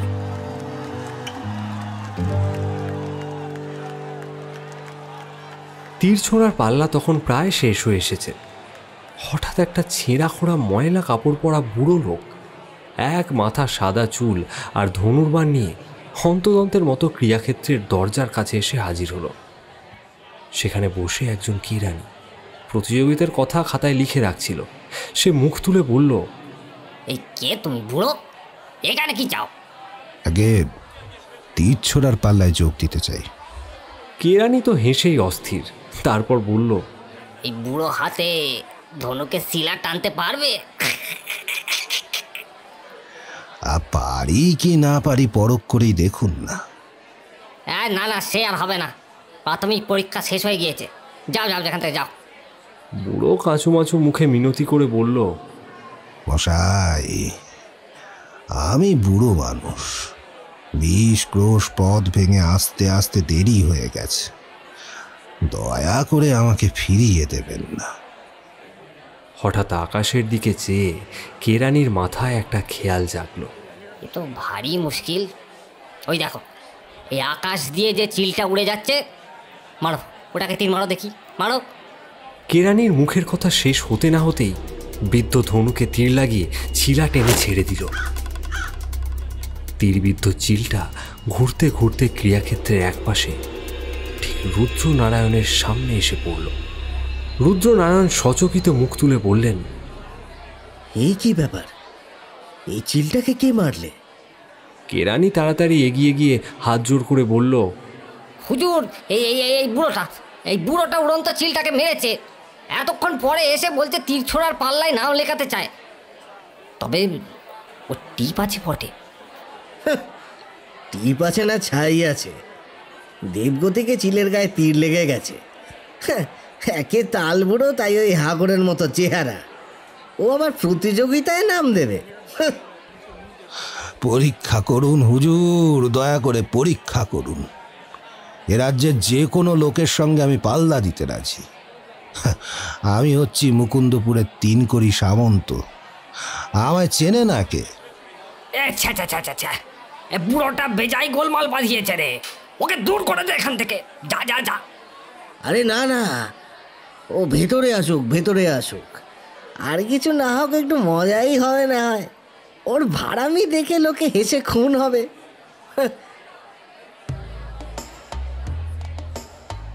3 কোরি সামন্ত ক্রীড়াক্ষেত্রের ভিতরে এসে দাঁড়ালো। রুদ্রনারায়ণ ঠিক আন্দাজ করেছেন। তার চেহারা দেখেই সকলে হো হো করে হাসতে শুরু করে দিল। তখন শেষ পরীক্ষার প্রথম পাল্লার সময় উপস্থিত হয়েছে। এতদূর এগিয়ে আসতে পেরেছে 60 জনের মধ্যে কেবল 6 জন লোক। বলা বাহুল্য, তাদের মধ্যে রয়েছে নগরপাল মুকুন্দরামের পেটোয়া চন্দ্রলাল আর রুদ্রনারায়ণের পেটোয়া গোবিন্দ। খানিক তফাতে দাঁড়িয়ে রয়েছে চাঁদমানি। কালো জমির মাঝখানে সাদা চক্র, আবার সাদা চক্রের মাঝখানে একটা ছোট্ট কালো বিন্দু। 6 জনের মধ্যে প্রথম 2 জনের তীর সাদা চক্রের বাইরে গিয়ে পড়ল, আর 2 জনের তীর গিয়ে লাগলো সাদা চক্রের প্রান্তে। তারপর বিখ্যাত তীরন্দাজ চন্দ্রলাল সগর্বে পা ফেলে এগিয়ে এলো। প্রতি বৎসরে সেই এই অঞ্চলে প্রথম পুরস্কার লাভ করে। লক্ষ্য স্থির করে সে বান ত্যাগ করল। বান সাদা চক্রের কালো বিন্দুর 1 ইঞ্চি পরে গিয়ে লাগলো। তখন রুদ্রনারায়ণের ইঙ্গিতে গোবিন্দ এসে ধনুক ধারণ করল। তার বান গিয়ে লাগলো ঠিক কালো বিন্দুর পাশে। চারিদিকে ধন্য ধন্য রব উঠল। রুদ্রনারায়ণ ব্যঙ্গ হাসি হাসতে হাসতে বললেন, ওহে মুকুন্দপুরের 3 কোটি সামন্ত, এইবারে তুমিও কারদানি দেখাবে নাকি? 3 কোটি প্রণাম করে বললে, হুকুম পেলেই কারদানি দেখাই হুজুর, কিন্তু কি বকশিস মিলবে? বকশিস? হ্যাঁ, ওই রূপোর তুন আর ওর ভিতরে যত মোহর ধরে তত মোহর। কে রাজি? তিনি নিশ্চিত রূপে জানতেন এই পুরস্কার লাভ করবে তার অনুগত গোবিন্দ ছাড়া আর কেউ নয়। 3 কোটি কোনো রকমের লক্ষ্য না করেই অবহেলা ভরে ধনুক তুলে বান নিক্ষেপ করল। কিন্তু বান লক্ষ্যস্থানে পৌঁছানোর আগেই পিছনে ফিরে দাঁড়িয়ে বলল, এ তো ছেলে খেলা। পর মুহূর্তে চারিদিকে গগনভেদী কোলাহল। 3 কোটির বান বিদ্ধ করেছে সেই কালো বিন্দুকেই। রুদ্রনারায়ণ বিস্ময় বিস্ফারিত নেত্রে 3 কোটির দিকে তাকিয়ে রইলেন। ওই বুড়ো কোথাকার কে? এখানে ওর চালাকি টালাকি খাটবে না, এইবার সর্বশেষ পরীক্ষা। চাঁদমারি আরও তফাতে সরিয়ে নিয়ে যাওয়া হলো। এবারে পাল্লা দেবে খালি 3 জন, চন্দ্রলাল, গোবিন্দ আর 3 কোটি। এবারেও প্রথম পালা পড়ল চন্দ্রলালের। অনেকক্ষণ টিপ করে সে ধনুকে টঙ্কার দিল বটে, কিন্তু তার বান সাদা চক্রের বাইরে গিয়ে লাগলো। অনন্তরাম চিৎকার করে উঠে বলল, আরে না না না না না, চন্দ্রের বান হাওয়ায় বেঁকে গিয়েছে, ওকে আরেকবার সুযোগ দেওয়া হোক। গোবিন্দ প্রায় 5 মিনিট ধরে লক্ষ্য স্থির করে তীর ছুঁড়ল। তার তীর এবারেও কালো বিন্দুর এক পাশে লাগলো। 3 কোটি ধনুক তুলে বলল, হুজুর, আমার উপরে কি হুকুম? আমি ওই কালো ফোটার মাঝখানেও বান মেরে ওই গোবিন্দ তীরন্দাজের বানকেও কেটে 2খানা করে দিতে পারি। আবার ওর কাটা বানটা মাটিতে পড়বার আগেই তাকেও কেটে 2খানা করা আমার পক্ষে কিছুই শক্ত নয়। কি তুই আমার সাথে ঠাট্টা করছিস? ঠাট্টা নয় হুজুর, আর সত্যি কথা। আচ্ছা বেশ, কিন্তু যদি না পারিস তাহলে তোর শুল দণ্ড হবে, এ কথাও কিন্তু মনে রাখিস। দয়াল হুজুর, যা বলেন তাই। 3 কোটি ধনুক তুলে এবারে সাবধানে লক্ষ্য স্থির করল। তারপর কারোর চোখের পলক পড়তে না পড়তেই বিদ্যুতের মতো হাত চালিয়ে আরো 2বার ধনুকের ছিলা টানল। কোথা দিয়ে কি হয়ে গেল কেউ লক্ষ্য করার সময় পেল না। কেবল দেখা গেল ঠিক কালো বিন্দুর মাঝখানে তার একটা বান বিঁধে রয়েছে, আর গোবিন্দের বানের অর্ধেকটা আর চাঁদমারির উপরে নেই। পরীক্ষকেরা ছুটে গিয়ে সবিস্ময়ে দেখল বানের কাটা অংশটা 2 ভাগে ভাগ হয়ে মাটির উপরে পড়ে রয়েছে।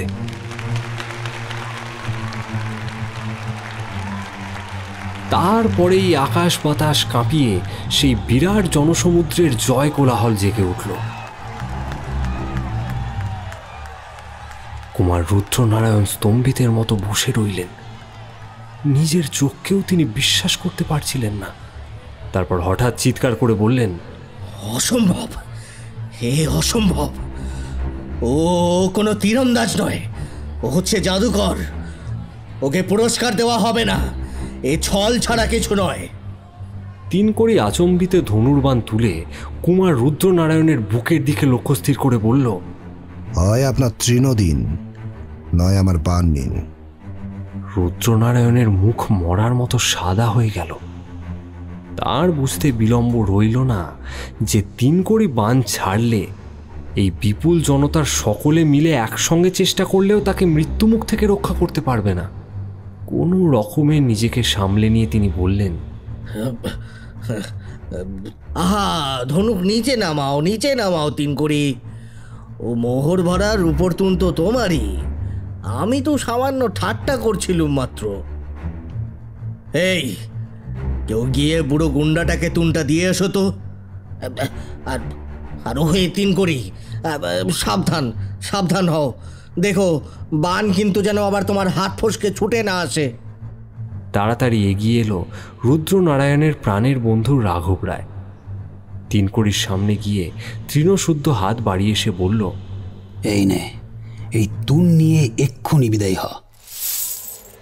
3 কড়ি ধনুক থেকে বান খুলে যথাস্থানে রেখে দিয়ে রূপোর তৃণটা নেবার জন্য যেই না সামনের দিকে হেঁট হয়েছে, রাঘব রায় অমনি চট করে হাত বাড়িয়ে তার মাথার লম্বা লম্বা চুলগুলো মুঠোয় চেপে ধরল। আর সঙ্গে সঙ্গে সেই এক মাথা পাকা চুল আর দাড়ি খসে পড়ল তার হাতের টানে। পর মুহূর্তেই রাঘব চেঁচিয়ে উঠল, রবি ডাকাত, ছদ্মবেশী রবি ডাকাত, ধর ধর ওকে ধর। সমস্ত ভিড় চারিদিক থেকে ক্রীড়াক্ষেত্রের মধ্যে ভেঙে পড়ল। তারপর সে কি হট্টগোল! জনতার মধ্যে কেবল রবিনের সঙ্গীরাই ছিল না, তার কাছে কৃতজ্ঞ অনেক গরিব লোকও ছিল। তারা সবাই ছুটে এসে তাকে ঘিরে ফেলল। সেপাইরাও হৈ হৈ করে হাতিয়ার নিয়ে তেড়ে এলো। কিন্তু ক্ষুদে জনার্দন, স্বামী ভোজানন্দ ও রবিনের লাঠির কাছে তারা আর টিকতে পারল না। কারা ডাকাত আর কারা সাধু তাও তারা বুঝতে পারল না, কারণ আম জনতাই তখন সকল দিক থেকে তাদের আক্রমণ করছে আর বলছে, জয় রবি ডাকাতের জয়, জয় রবি ডাকাতের জয়। রুদ্রনারায়ণ সিংহাসন ছেড়ে উঠে দাঁড়াল। কালে কালে হলো কি? হলোটা কি? ডাকাতের নামে জয়ধ্বনি হলো কি? না, এইখানে থাকা আর বুদ্ধিমানের কাজ নয়। রবি ডাকাতের বান পদ ভুল করে না। দেখতে দেখতে দর্শকদের আসন একেবারে খালি হয়ে গেল। ভেতর ভেতর তখনও চেঁচামেচি মারামারি চলছে বটে, কিন্তু যার জন্য এই হাঙ্গামা, সেই রবি ডাকাত ও তার দলবল যে কোন ফাঁকে কোথা দিয়ে সরে পড়েছে সে খবর কেউ জানতেও পারল না।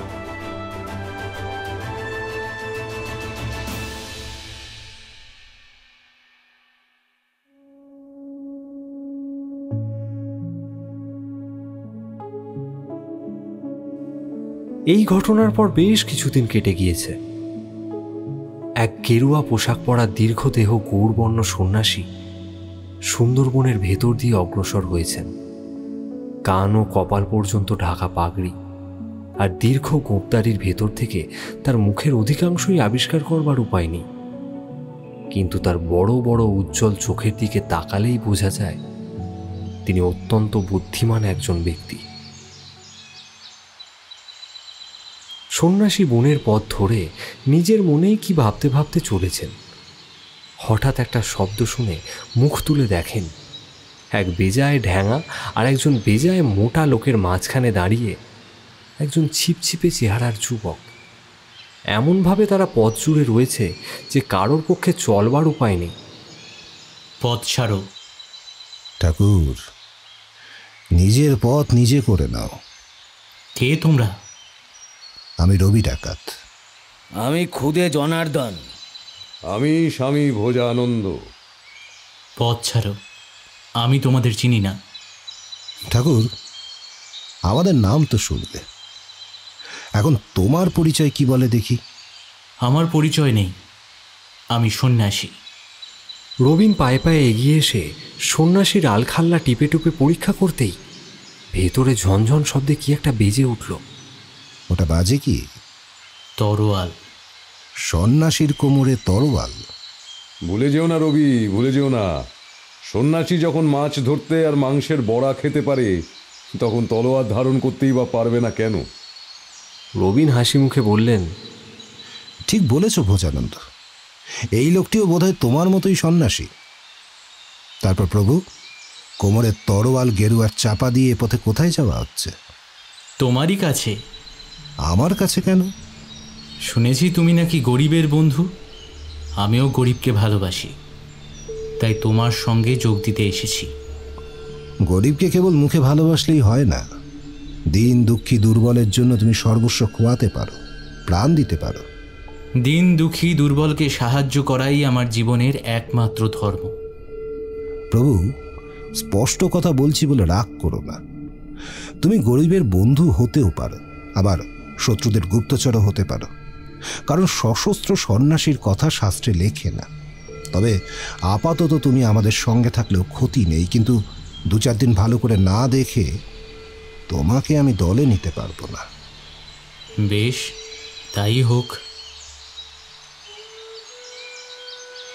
ভোজানন্দ তখন কান পেতে কি একটা শুনল, তারপর বলল, রবি, রবি, গান গায় কে? হ্যাঁ, যেন ভারী দুঃখের গান। সুন্দরবনে সশস্ত্র সন্ন্যাসী, তার উপরে আবার নবীন গায়ক। এই দুনিয়াটা উল্টে পাল্টে যাবে নাকি? চলো 2 পায়ে গিয়ে দেখা যাক। বাঘের সবাই গান শোনাতে এলোকে। প্রভু, তুমিও এসো। বেশি দূর যেতে হলো না। পথ যেখানে নদীর ধারে গিয়ে পড়েছে, সেইখানে ঘাস জমির ওপরে পা ছড়িয়ে বসে একটা ছোকরা জলের দিকে তাকিয়ে এক মনে গান গেয়ে চলেছে। ছোকরার বয়স 19-20-এর বেশি নয়। দরদ ভরা দুঃখের সুরে এমন গদগদ হয়ে সে গান গাইছিল যে রবীন্দ্রের পায়ের শব্দও সে শুনতে পেল না। রবীন তার কাঁধের উপরে একখানা হাত রেখে বললেন, কে তুমি? হ্যাঁ? ছোকরা চমকে উঠে গান থামিয়ে ফেলল। তারপর ফ্যাল ফ্যাল করে সকলের মুখের দিকে তাকাতে লাগলো। কে তুমি? তোমার নাম কি? সে জানালো তার নাম আনন্দ। নাম তোমার আনন্দ, কিন্তু গান গাইছো তুমি নিরানন্দের। তোমার 2 চোখ দিয়ে ঝরছে অশ্রু জল। আনন্দের এত নিরানন্দ কেন? আনন্দ নিরুত্তর হয়ে মাটির দিকে তাকিয়ে বসে রইল। রবীন লক্ষ্য করলেন, ছোকরার চেহারাটা কেবল ভদ্রই নয়, বেশ সুশ্রীও বটে।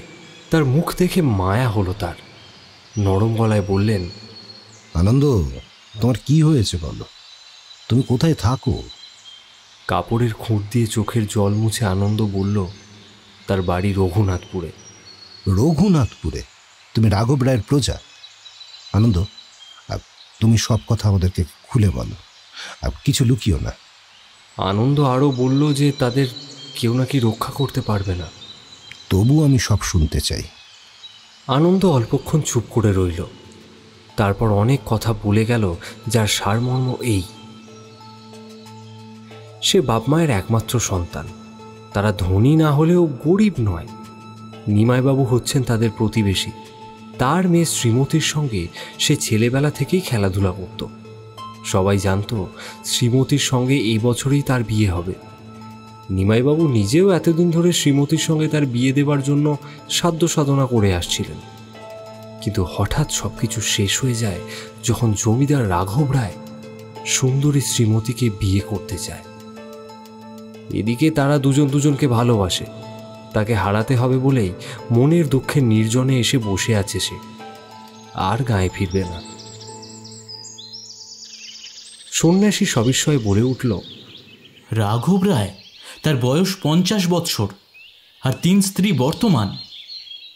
রবীন বেশ বিস্মিত হলো সন্ন্যাসীর এই কথা শুনে। বললেন, তুমি রাঘব রায়কে চেনো নাকি? হ্যাঁ, ভালোই চিনি বটে। ও বেটা নিশ্চয়ই মেয়েটির বাবাকে ভয় দেখিয়েছে অথবা টাকার লোভও দেখিয়েছে। রবীন নিজের মনে খানিকক্ষণ শীষ দিলেন। তারপর হঠাৎ শীষ থামিয়ে বললেন, আনন্দ, তুমি নিশ্চিন্তে থাকো, এ বিয়ে হবে না।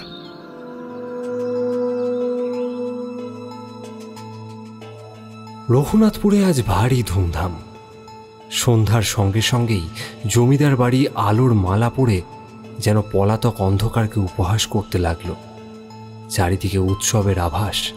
বাড়ির অঙ্গনে ছোটাছুটি করছে রঙিন কাপড় চাদর পরা দাসদাসী। কুমার রুদ্রনারায়ণ আজ এখানে এসেছেন সর্বশ্রেষ্ঠ বরযাত্রী রূপে। রাজপথের কোথাও মলিন কাপড় পরা গরিব নেই, পাছে রুদ্রনারায়ণের সুখী চোখের বালি হয়। সেই ভয়ে রাঘব রায়ের হুকুমে বরকন্দাজরা নিম্নশ্রেণীর সমস্ত লোককে নজরের বাইরে তাড়িয়ে দিয়েছে। আজ এখানে থাকবে শুধু আলো আর হাসি, নাচ আর গান, রং আর ছন্দ। 50 বছরের বর 3 স্ত্রীর আঁচল ছেড়ে 16 বছরের বউকে বিয়ে করতে চলেছে। এর থেকে আর আনন্দের কী বা হতে পারে? বরের শোভাযাত্রার সঙ্গে দেখা গেল মহান্ত রামগিরি আর তার গেরুয়া পরা শিষ্যদের। তারা বোধহয় এসেছেন বরবউকে আশীর্বাদ করতে। রংচঙে পোশাক পরলে, আতর মেখে ফুলের মালা গলায় ঝোলালে এবং চুলে ভুরুতে গোঁফে কলপ মাখলেই ছোঁড়া সাজা চলে ঠিকই, কিন্তু দুষ্ট বিধাতার চক্রান্তে বরের গাল দুটি তুবড়ে গিয়েছে। কিন্তু মুখে তার মন মাতানো একটা মৃদু হাসি ফুটে রয়েছে। এমন দেখুন হাসি বর দেখবার সৌভাগ্য কজনেরই আর হয়? বরের সেই পোশাক, মালা, চুল আর হাসির বাহার দেখে রঘুনাথপুরের রাজপথের দুপাশে যত বাড়ির যত জানালার কুলবধূ উকিঝুঁকি মারছিল, সবাই খিলখিল করে হেসে গড়িয়ে পড়েছিল। রঘুনাথপুরের কুকুর, বিড়াল, কাকচিলরা হয়তো সেদিন হেসেছিল, কিন্তু সে হাসি তো আর মানুষ চেনে না। সঠিক সময়ে পাত্র সভাস্থ হল। কনের বাপের মনের ভেতরে কি হচ্ছিল তা বাইরের কেউ জানতে পারল না, কিন্তু তিনি মুখে খুব হাসছিলেন। হাসবেন নাই বা কেন? তার হাসাই তো উচিত। বরের বন্ধু, দেশের রাজপ্রতিনিধি স্বয়ং তার অতিথি হয়েছেন। এটাই কি তার কম ভাগ্যের কথা? রুদ্রনারায়ণ ভারিক্কি চালে কনের বাপকে ডেকে বললেন, ওহে নিমাই, তোমার বরাত খুব ভালো হে। রঘুনাথপুরের জমিদার বাড়ি আর রাজবাড়ি একই কথা। তোমার মেয়ে রাজার ঘরে পড়ল। লগ্ন হয়েছে, এইবারে পাত্রকে ছাদনাতলায় নিয়ে যাও। বলতে বলতে এক ছোকরার হাত ধরে একটা ছিপছিপে লোক ভিড় ঠেলে সামনে এসে দাঁড়াল। তাকে দেখেই রুদ্রনারায়ণ চমকে উঠলেন। এই যে সেই তীরন্দাজ 3 কড়ি। না না না না না, 3 কড়ি নয়, রবি ডাকাত। তার কাঁধে আজ ধনুক নেই দেখে তিনি একটু আশ্বস্ত হলেন। রামগিরির বুক গুরুগুরু করতে লাগল। রাঘব রায়ের মুখ শুকিয়ে এতটুকু। রবিন আবার চিৎকার করে বললেন, মহান্ত, মহারাজা হুকুম দিয়েছেন পাত্রকে ছাদনাতলায় নিয়ে যাও। যাও না হে আনন্দ, ছাদনাতলায় যাও না। এত লজ্জা কিসের বাবু? বলেই তিনি ছোকরাকে সামনের দিকে ঠেলে দিলেন। এসবের মানে কি? রবিন হাত জোর করে বললেন, হুজুর, আজ যে আনন্দের সঙ্গে শ্রীমতীর বিয়ে, পাত্রকে ছাদনাতলায় নিয়ে যাও। শ্রীমতীর সঙ্গে বিয়ে হবে জমিদার রাঘব রায়ের। কে তোমাকে এখানে আনন্দকে আনতে বললে? রবিন আবার রুদ্রনারায়ণের দিকে ফিরে হাত জোড়ে বললেন, হুজুর, এ কিরকম অন্যায় কথা বিচার করে দেখুন। একজন 3 বারের পর 4 বার বিয়ে করার সুযোগ পাবে, আর একজন একবারও পাবে না। আর রাঘব রায় এখানে কেন? ওর ছাদনাতলা তো শ্মশান ঘাট।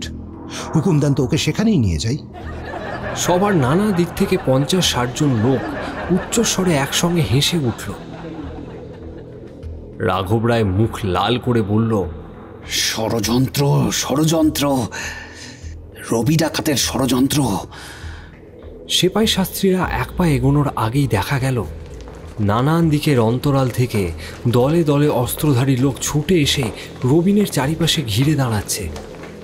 রুদ্রনারায়ণও অসহায়ের মতো চতুর্দিকে তাকিয়ে তাকিয়ে দেখতে লাগলো সবার কোন দিকটা বেশি নিরাপদ।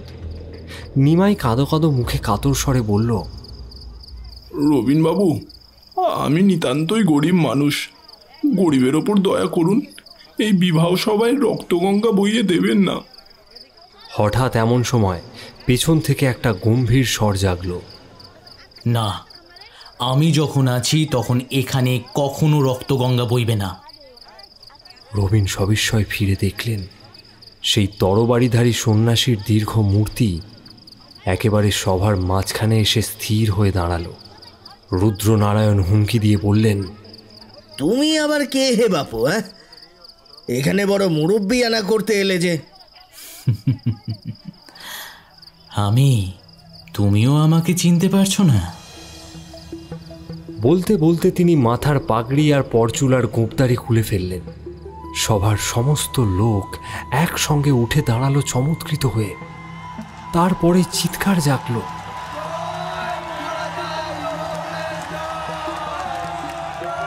জয়ধ্বনি ও বিস্ময় কোলাহল বন্ধ হওয়ার পর রাজা ইন্দ্রদমন বললেন, রুদ্রনারায়ণ, তোমার জন্যে আমি দুঃখিত। তোমার অবিচারে, অত্যাচারে সারা দেশে যে অরাজকতা উপস্থিত হয়েছে, সুদূর তীর্থক্ষেত্রেও আমার কানে গিয়ে সে কথা পৌঁছেছিল। আমি বিশ্বাস করিনি, কিন্তু স্বচক্ষে সমস্ত দেখবার জন্যে আজ আমি ছদ্মবেশে দেশে ফিরে এসেছি। তোমার নামে একটা অভিযোগও মিথ্যা নয়। মহারাজ, মহারাজ আমায় ক্ষমা করুন, আমায় ক্ষমা করুন মহারাজ, আমায় ক্ষমা করুন। ক্ষমা? ক্ষমার সময় উত্তীর্ণ হয়ে গিয়েছে। আর মহান্ত রামগিরি, জমিদার রাঘব রায়, কুমার রুদ্র নারায়ণের অধঃপতনের প্রধান কারণই হচ্ছ তোমরা দুজন। তোদের কারুর কোনো কথাই আর শুনতে চাই না। রুদ্র নারায়ণ, রামগিরি, রাঘব রায়, তোমাদের তিনজনকেই নির্বাসন দণ্ড দিলুম। কাল সকালে তোমরা যদি আমার রাজ্যের মধ্যে থাকো, তাহলে তোমাদের প্রাণদণ্ড হবে। যাও, এখনই আমার সম্মুখ থেকে দূর হয়ে যাও। তিন মূর্তি একসঙ্গে সবার ভেতর থেকে সুরসুরি করে বেরিয়ে গেল।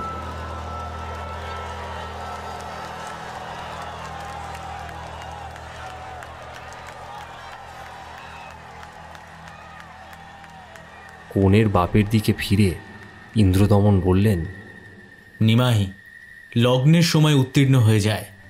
আনন্দকে নিয়ে বিবাহের স্থানে যাও। আজ আমি নিজে উপস্থিত থেকে বরবধূকে আশীর্বাদ করব। আনন্দকে এখন মূর্তিমান আনন্দের মতোই দেখাচ্ছে। বিলুপ্ত হয়ে গেছে তার সমস্ত নিরানন্দ। রবিন এগিয়ে গিয়ে ইন্দ্রদমনের সম্মুখে হাঁটু গেড়ে বসে বললেন, মহারাজ, মহারাজ চিনতে পারিনি, ক্ষমা করুন। আমার উপরে কি আদেশ প্রভু? ভালো কাজই করো আর মন্দ কাজই করো। তুমি হচ্ছ ডাকাত। স্বীকার করছি, শাস্তি দিন। তোমাকে এই শাস্তি দিলুম, তুমি আর কখনো ডাকাতি করতে পারবে না। মহারাজ, রাজ্যে যদি শাসনকর্তা থাকেন, রক্ষক যদি ভক্ষক না হন, তাহলে আমার ডাকাতি করবার প্রয়োজন কি? সাধু রবিন, সাধু। তোমার কথা আমি মনে রাখব। এরপর কালের নিয়মে সুন্দরবনের মানুষ বাঘেরা যেন কোথায় হারিয়ে গেল।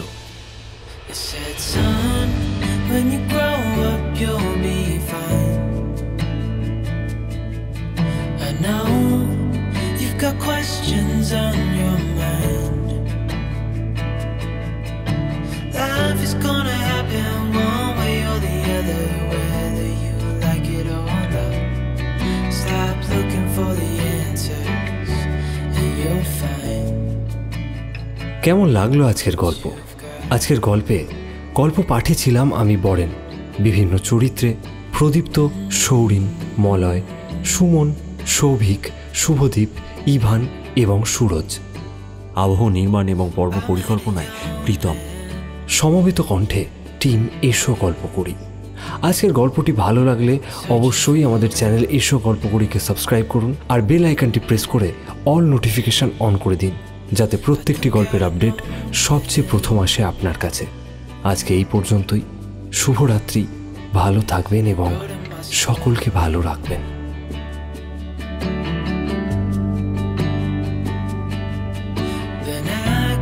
Walking on down the road. When the time is up, it's time to go. I pray he reads what's on the note and takes to heart what I wrote. I said, son, when you grow up, you'll be fine.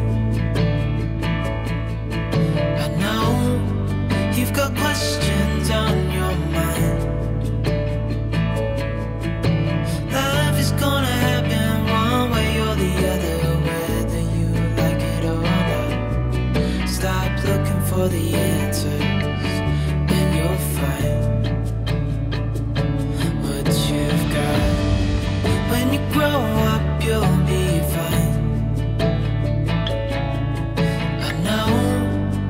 got questions on your mind.